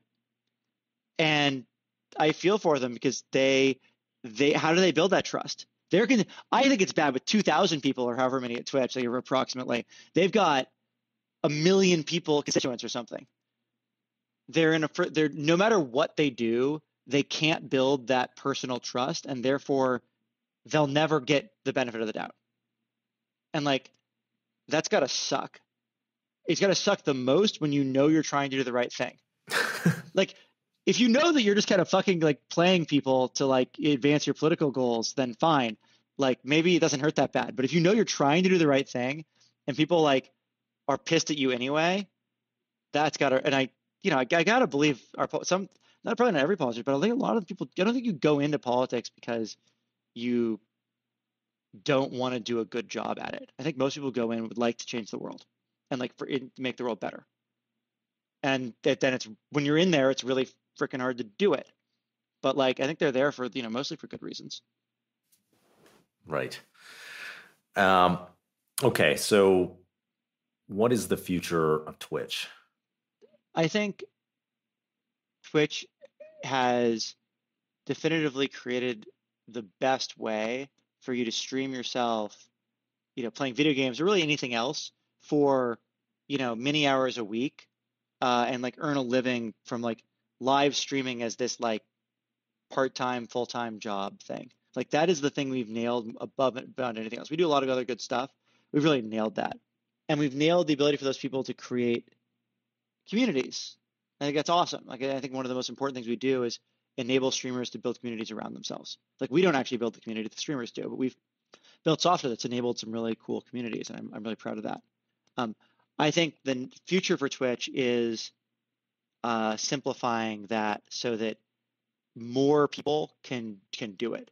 Right now, it's like pretty hard to become a streamer. It's pretty hard to become a successful streamer. You have to grind a lot. You have to stream a lot of hours per week. And I think our future is lowering those barriers to entry. I think that one of the things that we'll do is help Twitch expand outside of gaming. I think you'll see a lot more non-gaming content as we succeed at that, because while it's easy to play a video game for 40 hours a week, it's hard to sing for 40 hours a week. It's hard to, cook for 40 hours a week, because like it's just a lot of food to cook. But it's easy to play a video game for 40 hours a week, which is why I think streaming has worked so much better for video games than it has for a lot of other content types. Yeah, it's interesting. It's like gaming. Like when we started, we were general purpose site for everything, and there were a lot of competitors like Ustream and Livestream, and there was like a diaspora of content. People were trying to do everything from talk radio to like cooking, and like a lot of like just for fun, just or chatting. what do you call it? The like just talking on a camera, just chatting streams, and that didn't really work, probably because of what you've said, which is that it was too much like to build an audience in the way that the Twitch streamers, like gaming streamers, build an audience. You have to just be on for a lot of time, and it's just like streaming a game provides like some sort of context for being on for like 8 hours a day, right? Like you could actually just play this fucking game like for over and over and over again. And it's fun. It's fun to play video games. That's the whole point. It's like not torture to play a video game for 8 hours. They're designed to be fun. And so I think that's the big, I think there's this I've come to believe there's this big thing tied together between figuring out how to make live streaming work if you do it for an hour a week instead of 40 hours a week or 20 hours a week, and expanding more beyond gaming. We have some real success in music because it turns out there's a lot of musicians who actually like love playing music. And if you do not take enough breaks between songs, you actually can do it for 20 to 40 hours a week. But that's like the exception rather than the rule. And most musicians, that's like very hard. It's a big ask. It's a bigger ask for a musician than it is for a gamer. And so I think it's going to be helpful for music, even though music is working. And I think it's going to be very helpful for like things like cooking or extreme sports. Like you're not hang gliding for 40 hours a week. You could try. That would be real hard. I'd love to see a cooking show. Does anyone do cooking for 40 hours? I'd love to see a cooking show where just someone just keeps making food just like all fucking day. Like that would be like pretty amazing, actually. They just cook like on demand, whatever you request, and have like a Justin start it up. Fridge. I feel like that would be fun. I think it would be exhausting, and like no one would actually be able to sustain it. But I think it'd be fun.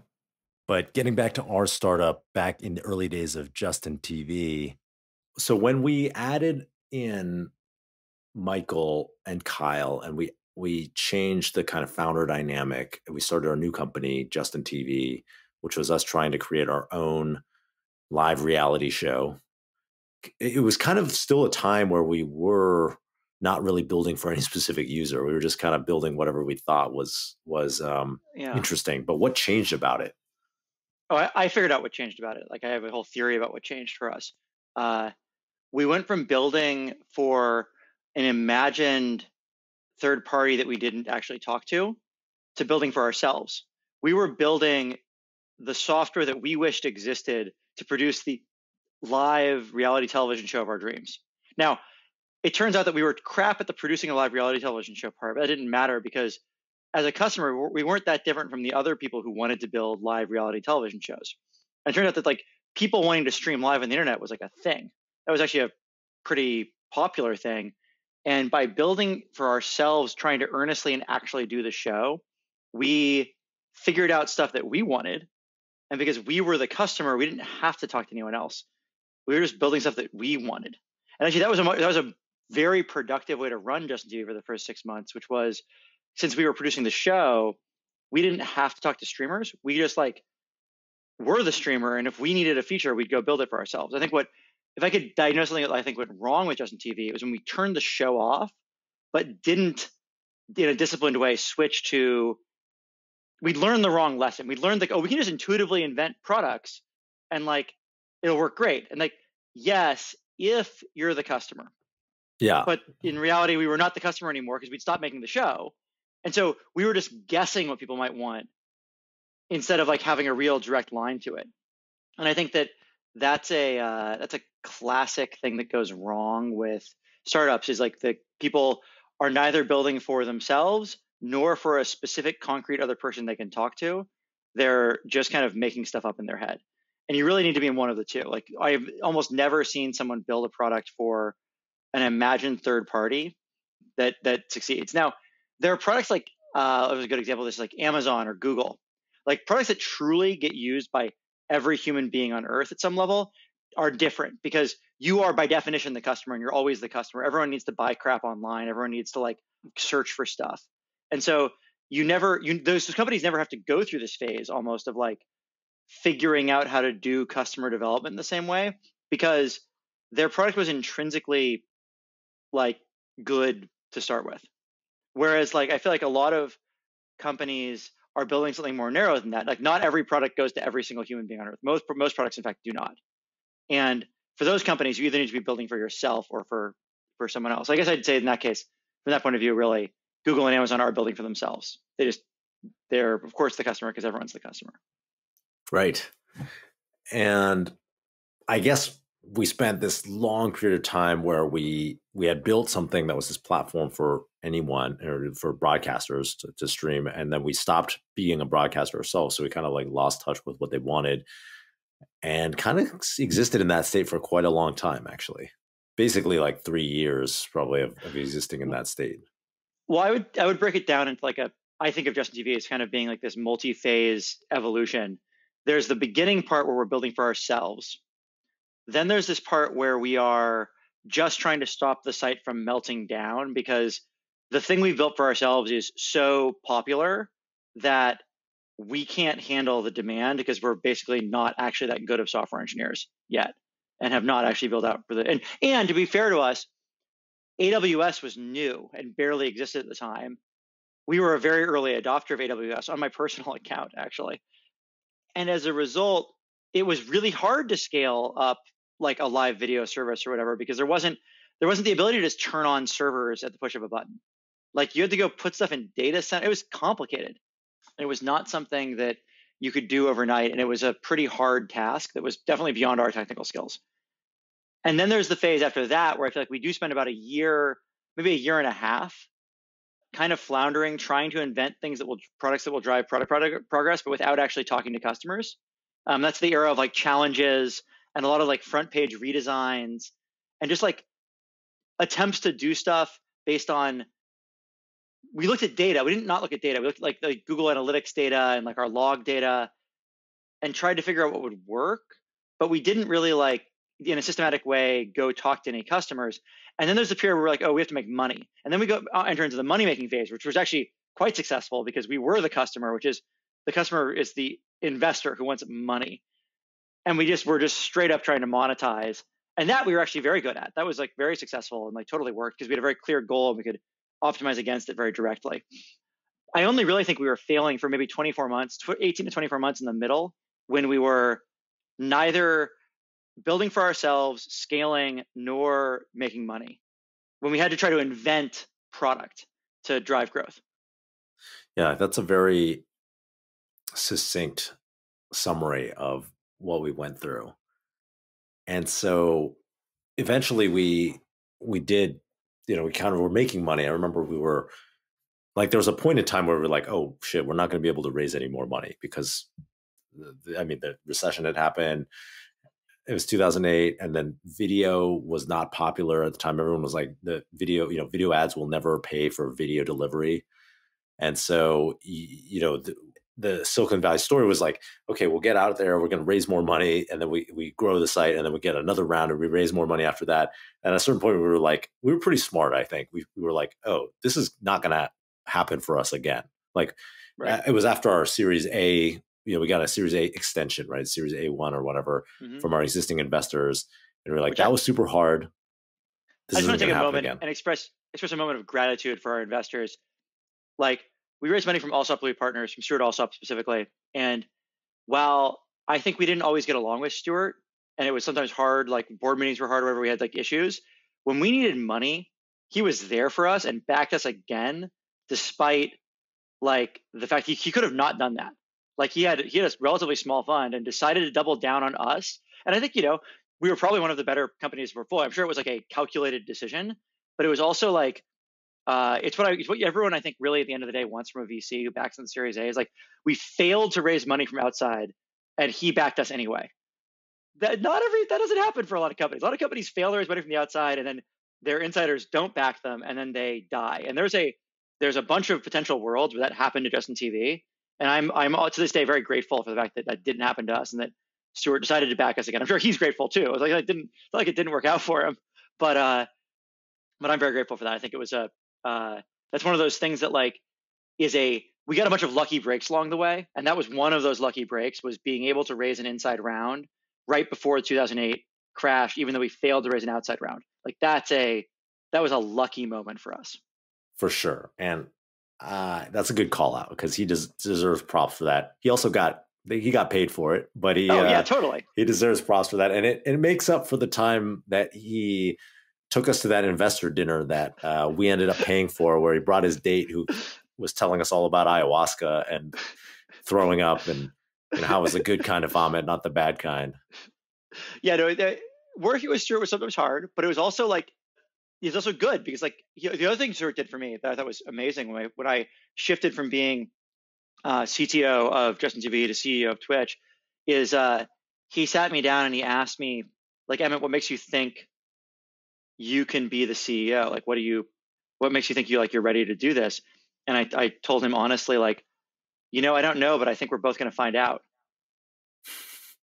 And he was like, yes, okay, I like that. You're right. You don't know. And he was like, I really think you'd benefit from getting a coach. And he introduced me to my coach, Yossi. I still use Yossi today. And that was Stuart making sure I had someone in my corner to like help me learn how to be a better CEO. And Yossi's helped me a ton over the years. And I think, who knows what would have happened if I hadn't gotten that, but I certainly think it's been helpful and is part of the Twitch success story. And so I actually think it's interesting with VCs. You have a bunch of moments as a VC and with the investors you work with that are the day-to-day moments.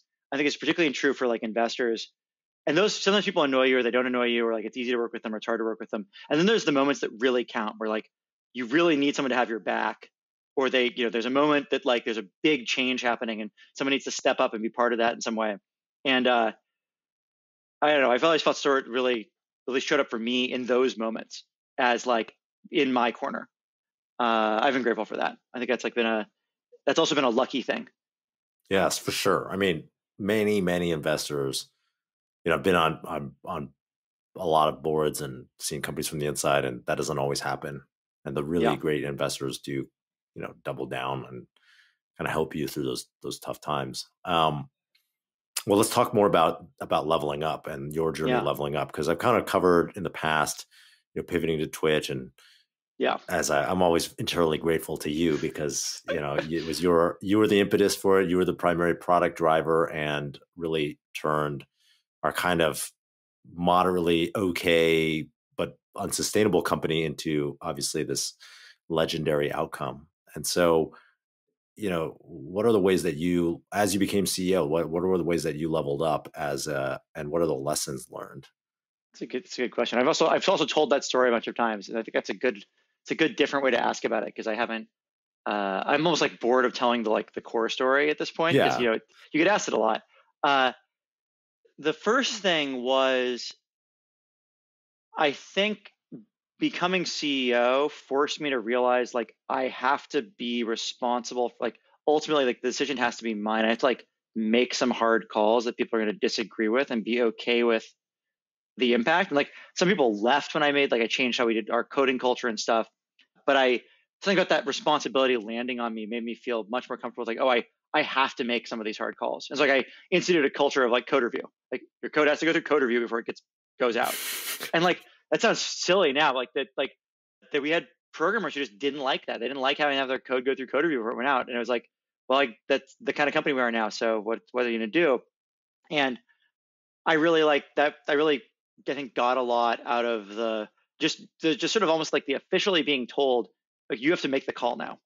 I think there's a Yeah, great call out there because, you know, we've known each other for a long time and kind of seen each other through all these phases of life. And I remember before you became CEO, you know, we had this, I guess it's not whatever the 4-person version of a triumvirate is, right? Like yeah, a quadrumvirate of like the yeah, 4 founders who would co-make all the decisions. And oftentimes it was this brutal war of attrition on who would like be the last man standing on how they wanted something to go.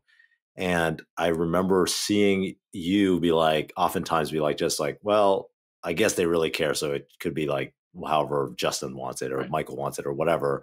And just kind of like you would lose the war of attrition. I mean, I think some of the time you won when it was, you know, something that was really right, important to you. But when there's like one throat to choke or, you know, like yeah, one person's in charge, it is a different organization. Like there's something fundamental about human organization that like when you are in charge and it's your responsibility, it really forces you to think about things in a different way and like really continuously be on the line for the results that I think we did not understand like for yeah. years. There's a totally different feeling and mindset, and like a really important one. And like I think that was a big part of it. The other thing I did was I just sort of decided becoming a good manager no longer seemed optional to me. It always seemed like, well, maybe I can just like, maybe being a manager doesn't have to be a thing I have to be good at. Maybe I'll just be good, you know, contribute to this company as a programmer in this other way, as an individual contributor. And then it became obvious when I was CEO, I have to be a good manager, or at least I have to be an okay man. I have to like learn how to do this. And I guess I treated that as like a skill set I had to learn instead of as like a way you either were or you weren't. I think that was a much healthier relationship with becoming a manager. I think it was related to becoming CEO in the sense that it crystallized for me that I had to learn it. But the thing I think is transferable maybe to other people is that management turned out to be a large collection of learnable skills, not a like mysterious, like some people are just good managers or good leaders. It's like it's all something can be broken down into like steps and techniques and things you practice doing. And I did a lot of reading actually. I remember right around this time I was going back to my Kindle, and I have all these books at that time. I was reading a lot of self-help, and I was reading a lot of books about like career development and growth. I think that was really impactful for me. I read like What Got You Here Won't Get You There, and like the Andy Grove book, High Output Management, and like a bunch of books about being a good manager. Because I was like, I guess I have to learn about this. And I guess my way of engaging with material when I really feel like it's very important for me to understand something is to just go read a lot. And I don't know if I found that very helpful. And I got a lot of feedback like, yeah, it worked. Like you are a totally different person at work. I think I was a much more pleasant person at work actually post becoming a manager. I think I was like very difficult to deal with as an individual contributor because I was in my head all the time and annoyed at people for interrupting me programming, or annoyed at people for calling me out for not programming. But either way, annoyed at other people around me instead of like considering my impact on them and like how I could be a leader. What were some of the biggest management mistakes that you made as when you became CEO of Twitch? I'd say the number one mistake was not setting up. Amazon calls them mechanisms, but I think other companies generally call them processes. But it's a specific like style of process. I didn't understand how process worked because we were anti-process. We were anti-process and anti-manager because we'd come from this cult of the startup that's like process and managers are bad, and like bad process and bad managers are bad. Good process and good managers are the only way anything ever gets done. And I tried to empower people by just being like, just go figure out what to do and just do whatever. but that doesn't actually empower people. It creates a vacuum of understanding of goals, and people don't understand how to judge whether their own behavior is good, and they don't understand how to prioritize in the bigger picture. I think what was good about what I did was I did trust people a lot. I gave people a lot of room and a lot of trust in how they approach things and how they solve problems. I think what was bad was I didn't provide them a framework for judging success. And so oftentimes the framework for success became whatever Emmett says is good. People just bring things to me is this good? Is it good now? Am I doing good now? And I think that we're still actually to this day at Twitch dealing with the ramifications of me doing that poorly early when I was the CEO. Because to this day, I think a lot of things at Twitch, decisions get made and people kind of want Emmett to just sign off on it directly, because they haven't built the internal confidence of I understand our values and our direction and our goals, and I can personally judge this good. And I don't need someone else to tell me whether it's aligned or not. And I think we've gotten a lot better at that over time, but that was a huge gap. And I think I was good at the goals part, actually. I was okay to nuance that. I set pretty good goals for the company. Every year I'd set a set of goals, what we're going to accomplish this year. And those were pretty clear. And those were the very good rallying cries, very remember one of them was ASHTOP, was basically a set of an acronym for I actually don't even remember what the acronym stands for anymore. But it's basically we need to bring costs down for bandwidth. We need to sign more streamers. We need to increase revenue per hour and all that kind of stuff. And that was good. What people didn't have was a chance to learn. I think that's there's this thing I've struggled with, where I was because I was the lead product guy and I had this vision of what I wanted. I would go around basically telling people, oh, we're gonna go do this thing, we have these goals. But then if someone did something I didn't like, I'd be oh, you did it wrong, that was bad, and force them to correct it, or and I was right a lot, but it didn't matter because it disempowered the people on the team. I think that was the biggest mistake I made early. I think I still make this mistake this day sometimes, but particularly early, it was very disempowering to people. I mean, it's a common problem for startups, right? I'm not excusing it. I'm just saying it's oftentimes the technology company, well, even non-technology company, right? The product driven company is the founder is the kind of voice of the product. And it really works when they're innovating and building. And then as they scale, it starts to break down because they're not able to transfer that mental model or that magic to someone else, right? Or empower those people. And so it's almost like the natural life cycle of a company in Silicon Valley to hit that wall and then kind of slowly fade into irrelevance after that initial burst of product genius that came from the founder or founders. Yeah. I think the key insight I had about this as I got farther, I'm, again, still learning this every day. I'm sure people at Twitch would tell you I screw this up now even, is that how did I get to be able to be any good at this? Well, we spent clearly 5 years, we were just discussing, kind of failing and screwing a lot of stuff up. And it was those screw ups that where I learned, oh, that doesn't work. Oh, that doesn't work. Oh, that doesn't work. And that was what I needed to provide to the product managers at Twitch, to the team at Twitch, which was that opportunity to fail. I'd say the other thing I screwed up as a CEO was not trusting my own hiring instincts enough. I didn't spend nearly enough time on hiring, and I made a bunch of hiring mistakes earlier where we hired people who just weren't actually a good fit for what we needed to get done. And when I look back at it, I actually went back through some of my old interview votes and who I thought was great at the interview, who I thought was okay. I actually had a pretty good sense. I was not good at telling who was going to be good or who was going to be bad necessarily, but people who went on to be stars or really good, I had a pretty good sense of this person's going to be awesome. And I should have put more effort into finding more people where I felt that way. It wasn't that there are lots of people who I thought was not convinced were going to be awesome who then turned out to be great. But when I had that sense this person was going to be great, it turned out to be fairly reliable. And so I think I could have done a big favor for Twitch. And this is, again, one of these lessons I'm still learning over time. If I'd put more energy into hiring, more energy into finding people where I was this person's awesome. This is exactly who I need. They're going to be great. Because otherwise you're rolling the dice. And sometimes you find someone who's great. And sometimes you find someone who's okay. And then so you have to replace people. And I could have held up for someone who I was really excited for. That would have been one. I think I never put enough energy into that.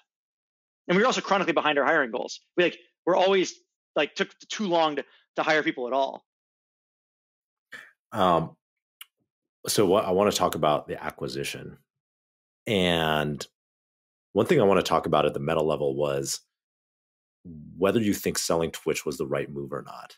Because today, it looks like a tens of billions of dollars company, relatively still independent. It wasn't, I think Instagram, Facebook, and YouTube, Google looked a little bit different because there were resources that they specifically needed from those companies. Like Facebook's growth team really helped Instagram, for example, grow to the thing it is.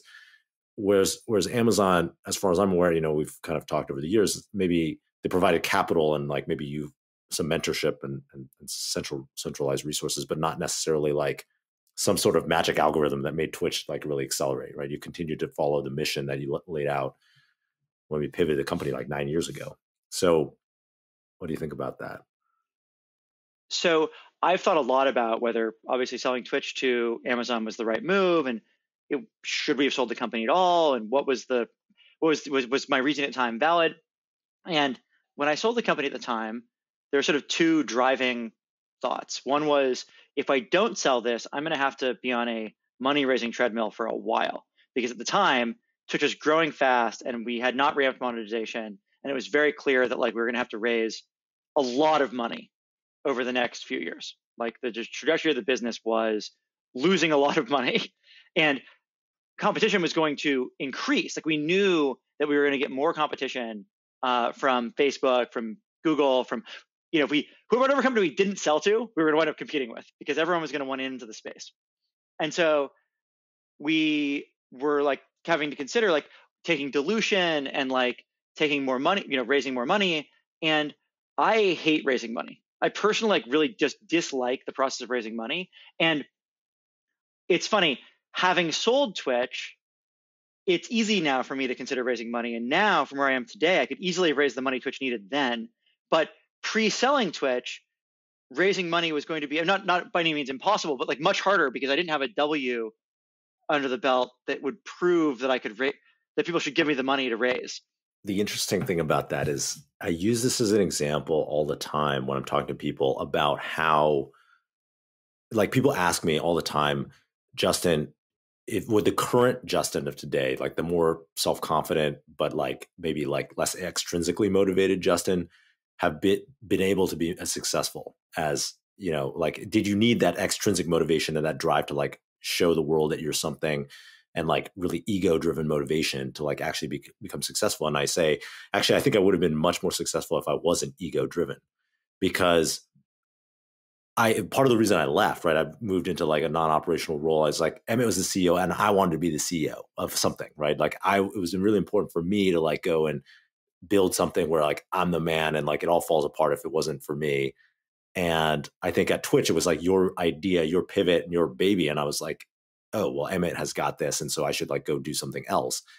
And I think I often say like, hey, like my superpower is fundraising. I love fundraising. I think I'm very good at fundraising. And actually, if I was like not extrinsically motivated and more like okay with whatever was happening, and I had just stuck around and helped raise money and just worked for 2 weeks a year, been completely behind the scenes, you be the CEO, all I do is raise money for, whatever, 2 months a year, let's say. Yeah. That would have been probably a positive expected value outcome. Right. Yeah, probably.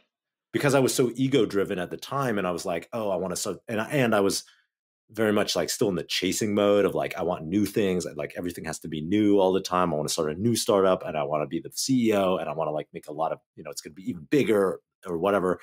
There were a lot of like toxic extrinsic motivations that actually got in the way of success, I think. Yeah, I think that's right. I think that was true for me too. Like the more mission driven I've gotten as I've gotten older, where I've realized like, oh, like, well, and I think it's easy to realize that also when you have more material success, but I've realized like, oh, the mission is like much more of why I'm here. And that's actually the valuable part of what I'm doing. I've become a better leader actually, and I make better decisions that are more productive for the company, not the other way around. The other reason I sold the company was on a risk adjusted basis. We took a lot of money off the table, and like I wanted the money, like, and it got a lot of money, and it meant not only for me, but for a bunch of my my co-founders, but also my friends at Twitch or at Justin TV, people who worked there for a long time, like everybody got like liquidity. And I probably could have raised a round and done secondary for like the founders, but like that was life changing for a lot of people. And it was definitely something that was on my mind a lot of like, we're gonna really get everybody some amount of liquidity out of this transaction. That's gonna be like a good thing. And it's gonna, and I'm gonna have money, and my friends are gonna have money, and we're all gonna be like go do fun shit together, and it's gonna be great. And I was honestly, I think part of it was also I was a little burned out.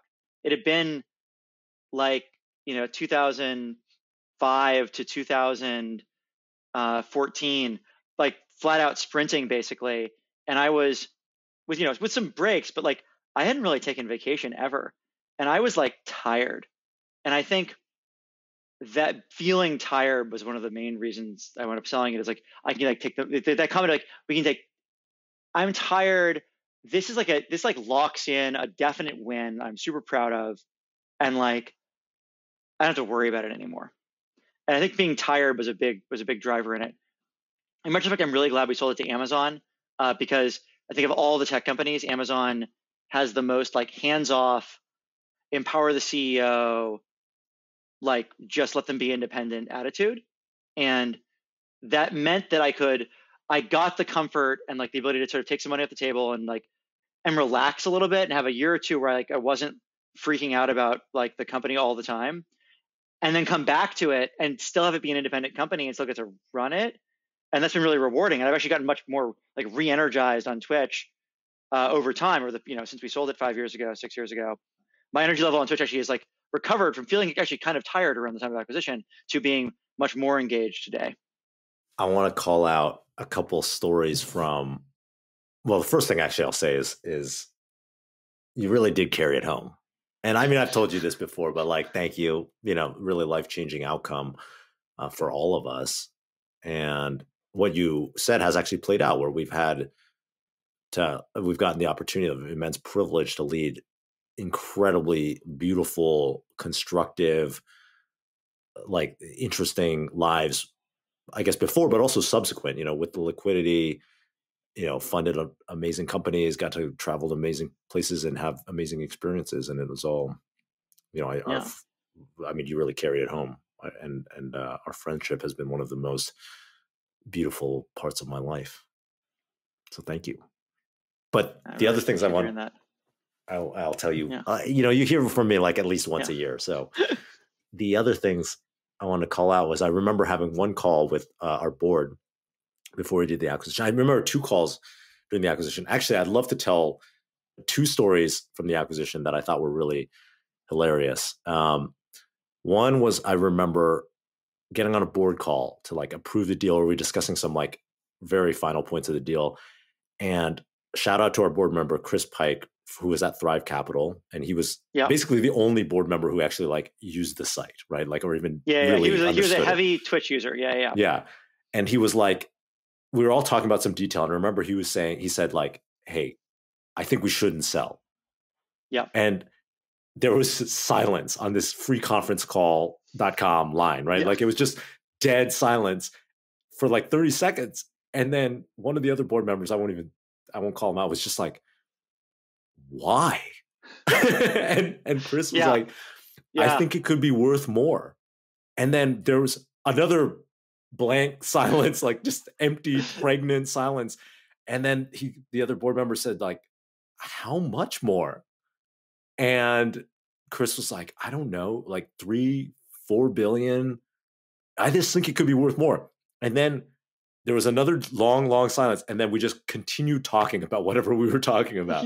I also remember that moment. And I really like appreciate Chris saying that. And Chris, to be fair, Chris was probably right.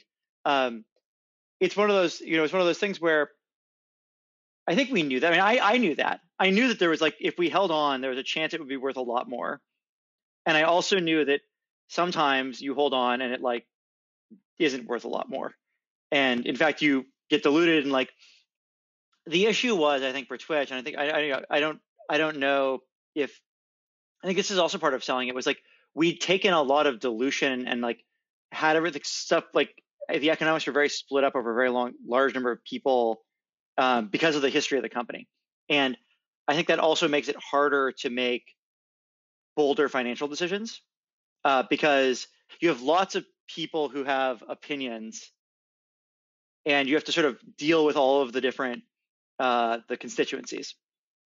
Yeah, I think that was true. Although I do think there was an inflection point. Well, I mean, it depends. Like counterfactual, it's like hard to say, right? It's 100% clear in retrospect that I'm sure we could have raised a round, and if we had raised a round at that point, I'm sure we could have continued to like scale Twitch, and like it is likely that we would have had a very good outcome. Like it's likely that in retrospect, with everything you know now, with the benefit of hindsight, that it was not economically maximizing for shareholders that moment in time to sell, which is to say Amazon made a smart decision. Yeah. On the other hand, that's entirely with the benefit of hindsight. For sure. The other story I remember was like, I remember calling you actually at some point over that summer that we were negotiating the deal. And I said, if you want to, you should keep going. Yeah. And it's like one of those things was like, I should trust my instinct. I always like to have these like instincts, and I'm like, often don't ignore them. And then like, for example, like 2 years ago, I was like, man, I should put a 7-figure bet into Bitcoin now, like, because I just know it's going to go back to like whatever people, this is human psychology. Right. And I actually funded the account in GDAX or Coinbase. Yeah. And then I would like, didn't do it. And it doesn't, who cares? Like whatever, money's money. But like, I knew it was going to work and I just didn't do it. And I remember thinking, Emmett, it's like, we finally figured it out. Emmett is the right person at this time. And like, I'm a gambler at heart. So I'm like, just like, fuck it. We should just keep going if he wants to. But then I think those other factors that you just talked about played into your mind, and you were like, well, no. And which wasn't necessarily the bad decision. I mean, we're like both very rich. So it's like, it's fine. It's fine. It's fine. It's hard to complain. Yeah. Like you always have this wonder if you sell something, if you don't go for broke on things, like, well, what could have been if we'd gone for broke? If we'd really gone for it, what would that have looked like? And I think that when I give advice to founders, I'm like, you have a winner. Like, don't sell the winner unless you have like, you really don't want to anymore. Because even though everything wound up working out for me, I think I got kind of like the best case acquisition also, because like Amazon stock went up a lot after they acquired us. They've been extremely good acquirer. I've gotten tons of independence. Like, but I actually didn't know that when I was selling the company. And when I hear other people's acquisition stories, they are often not so good. Most people I know who sell the companies don't wind up staying at the company as the leader. And so we kind of got lucky on the other side of the Amazon acquisition also. For sure. I mean, Amazon has been a really good partner in that Twitch has been able to do kind of whatever it wants. And there were some other options, right, that would have not ended up like in the same way. I'm actually just reflecting on like if you look at all the acquisitions by the major top 5 tech companies, the only company that consistently retains CEO founders of the acquisitions, of like large acquisitions, is Amazon, I think. All right, guys, that was my convo with Emmett. You can find him at Shear. That's ESHEAR on Twitter. And as always, you can follow me at Justin Kahn on Twitter, Instagram, TikTok, wherever. Also, we are launching a new newsletter on Substack called The Quest Digest. So check that out in the show notes. You will be able to find episode summaries, takeaways, and special announcements on our newsletter. And as always, bang out that 5-star rating if you like the show. If you didn't like it, hit that 5-star rating anyways. Send me feedback on Twitter, and I will see you guys all next week.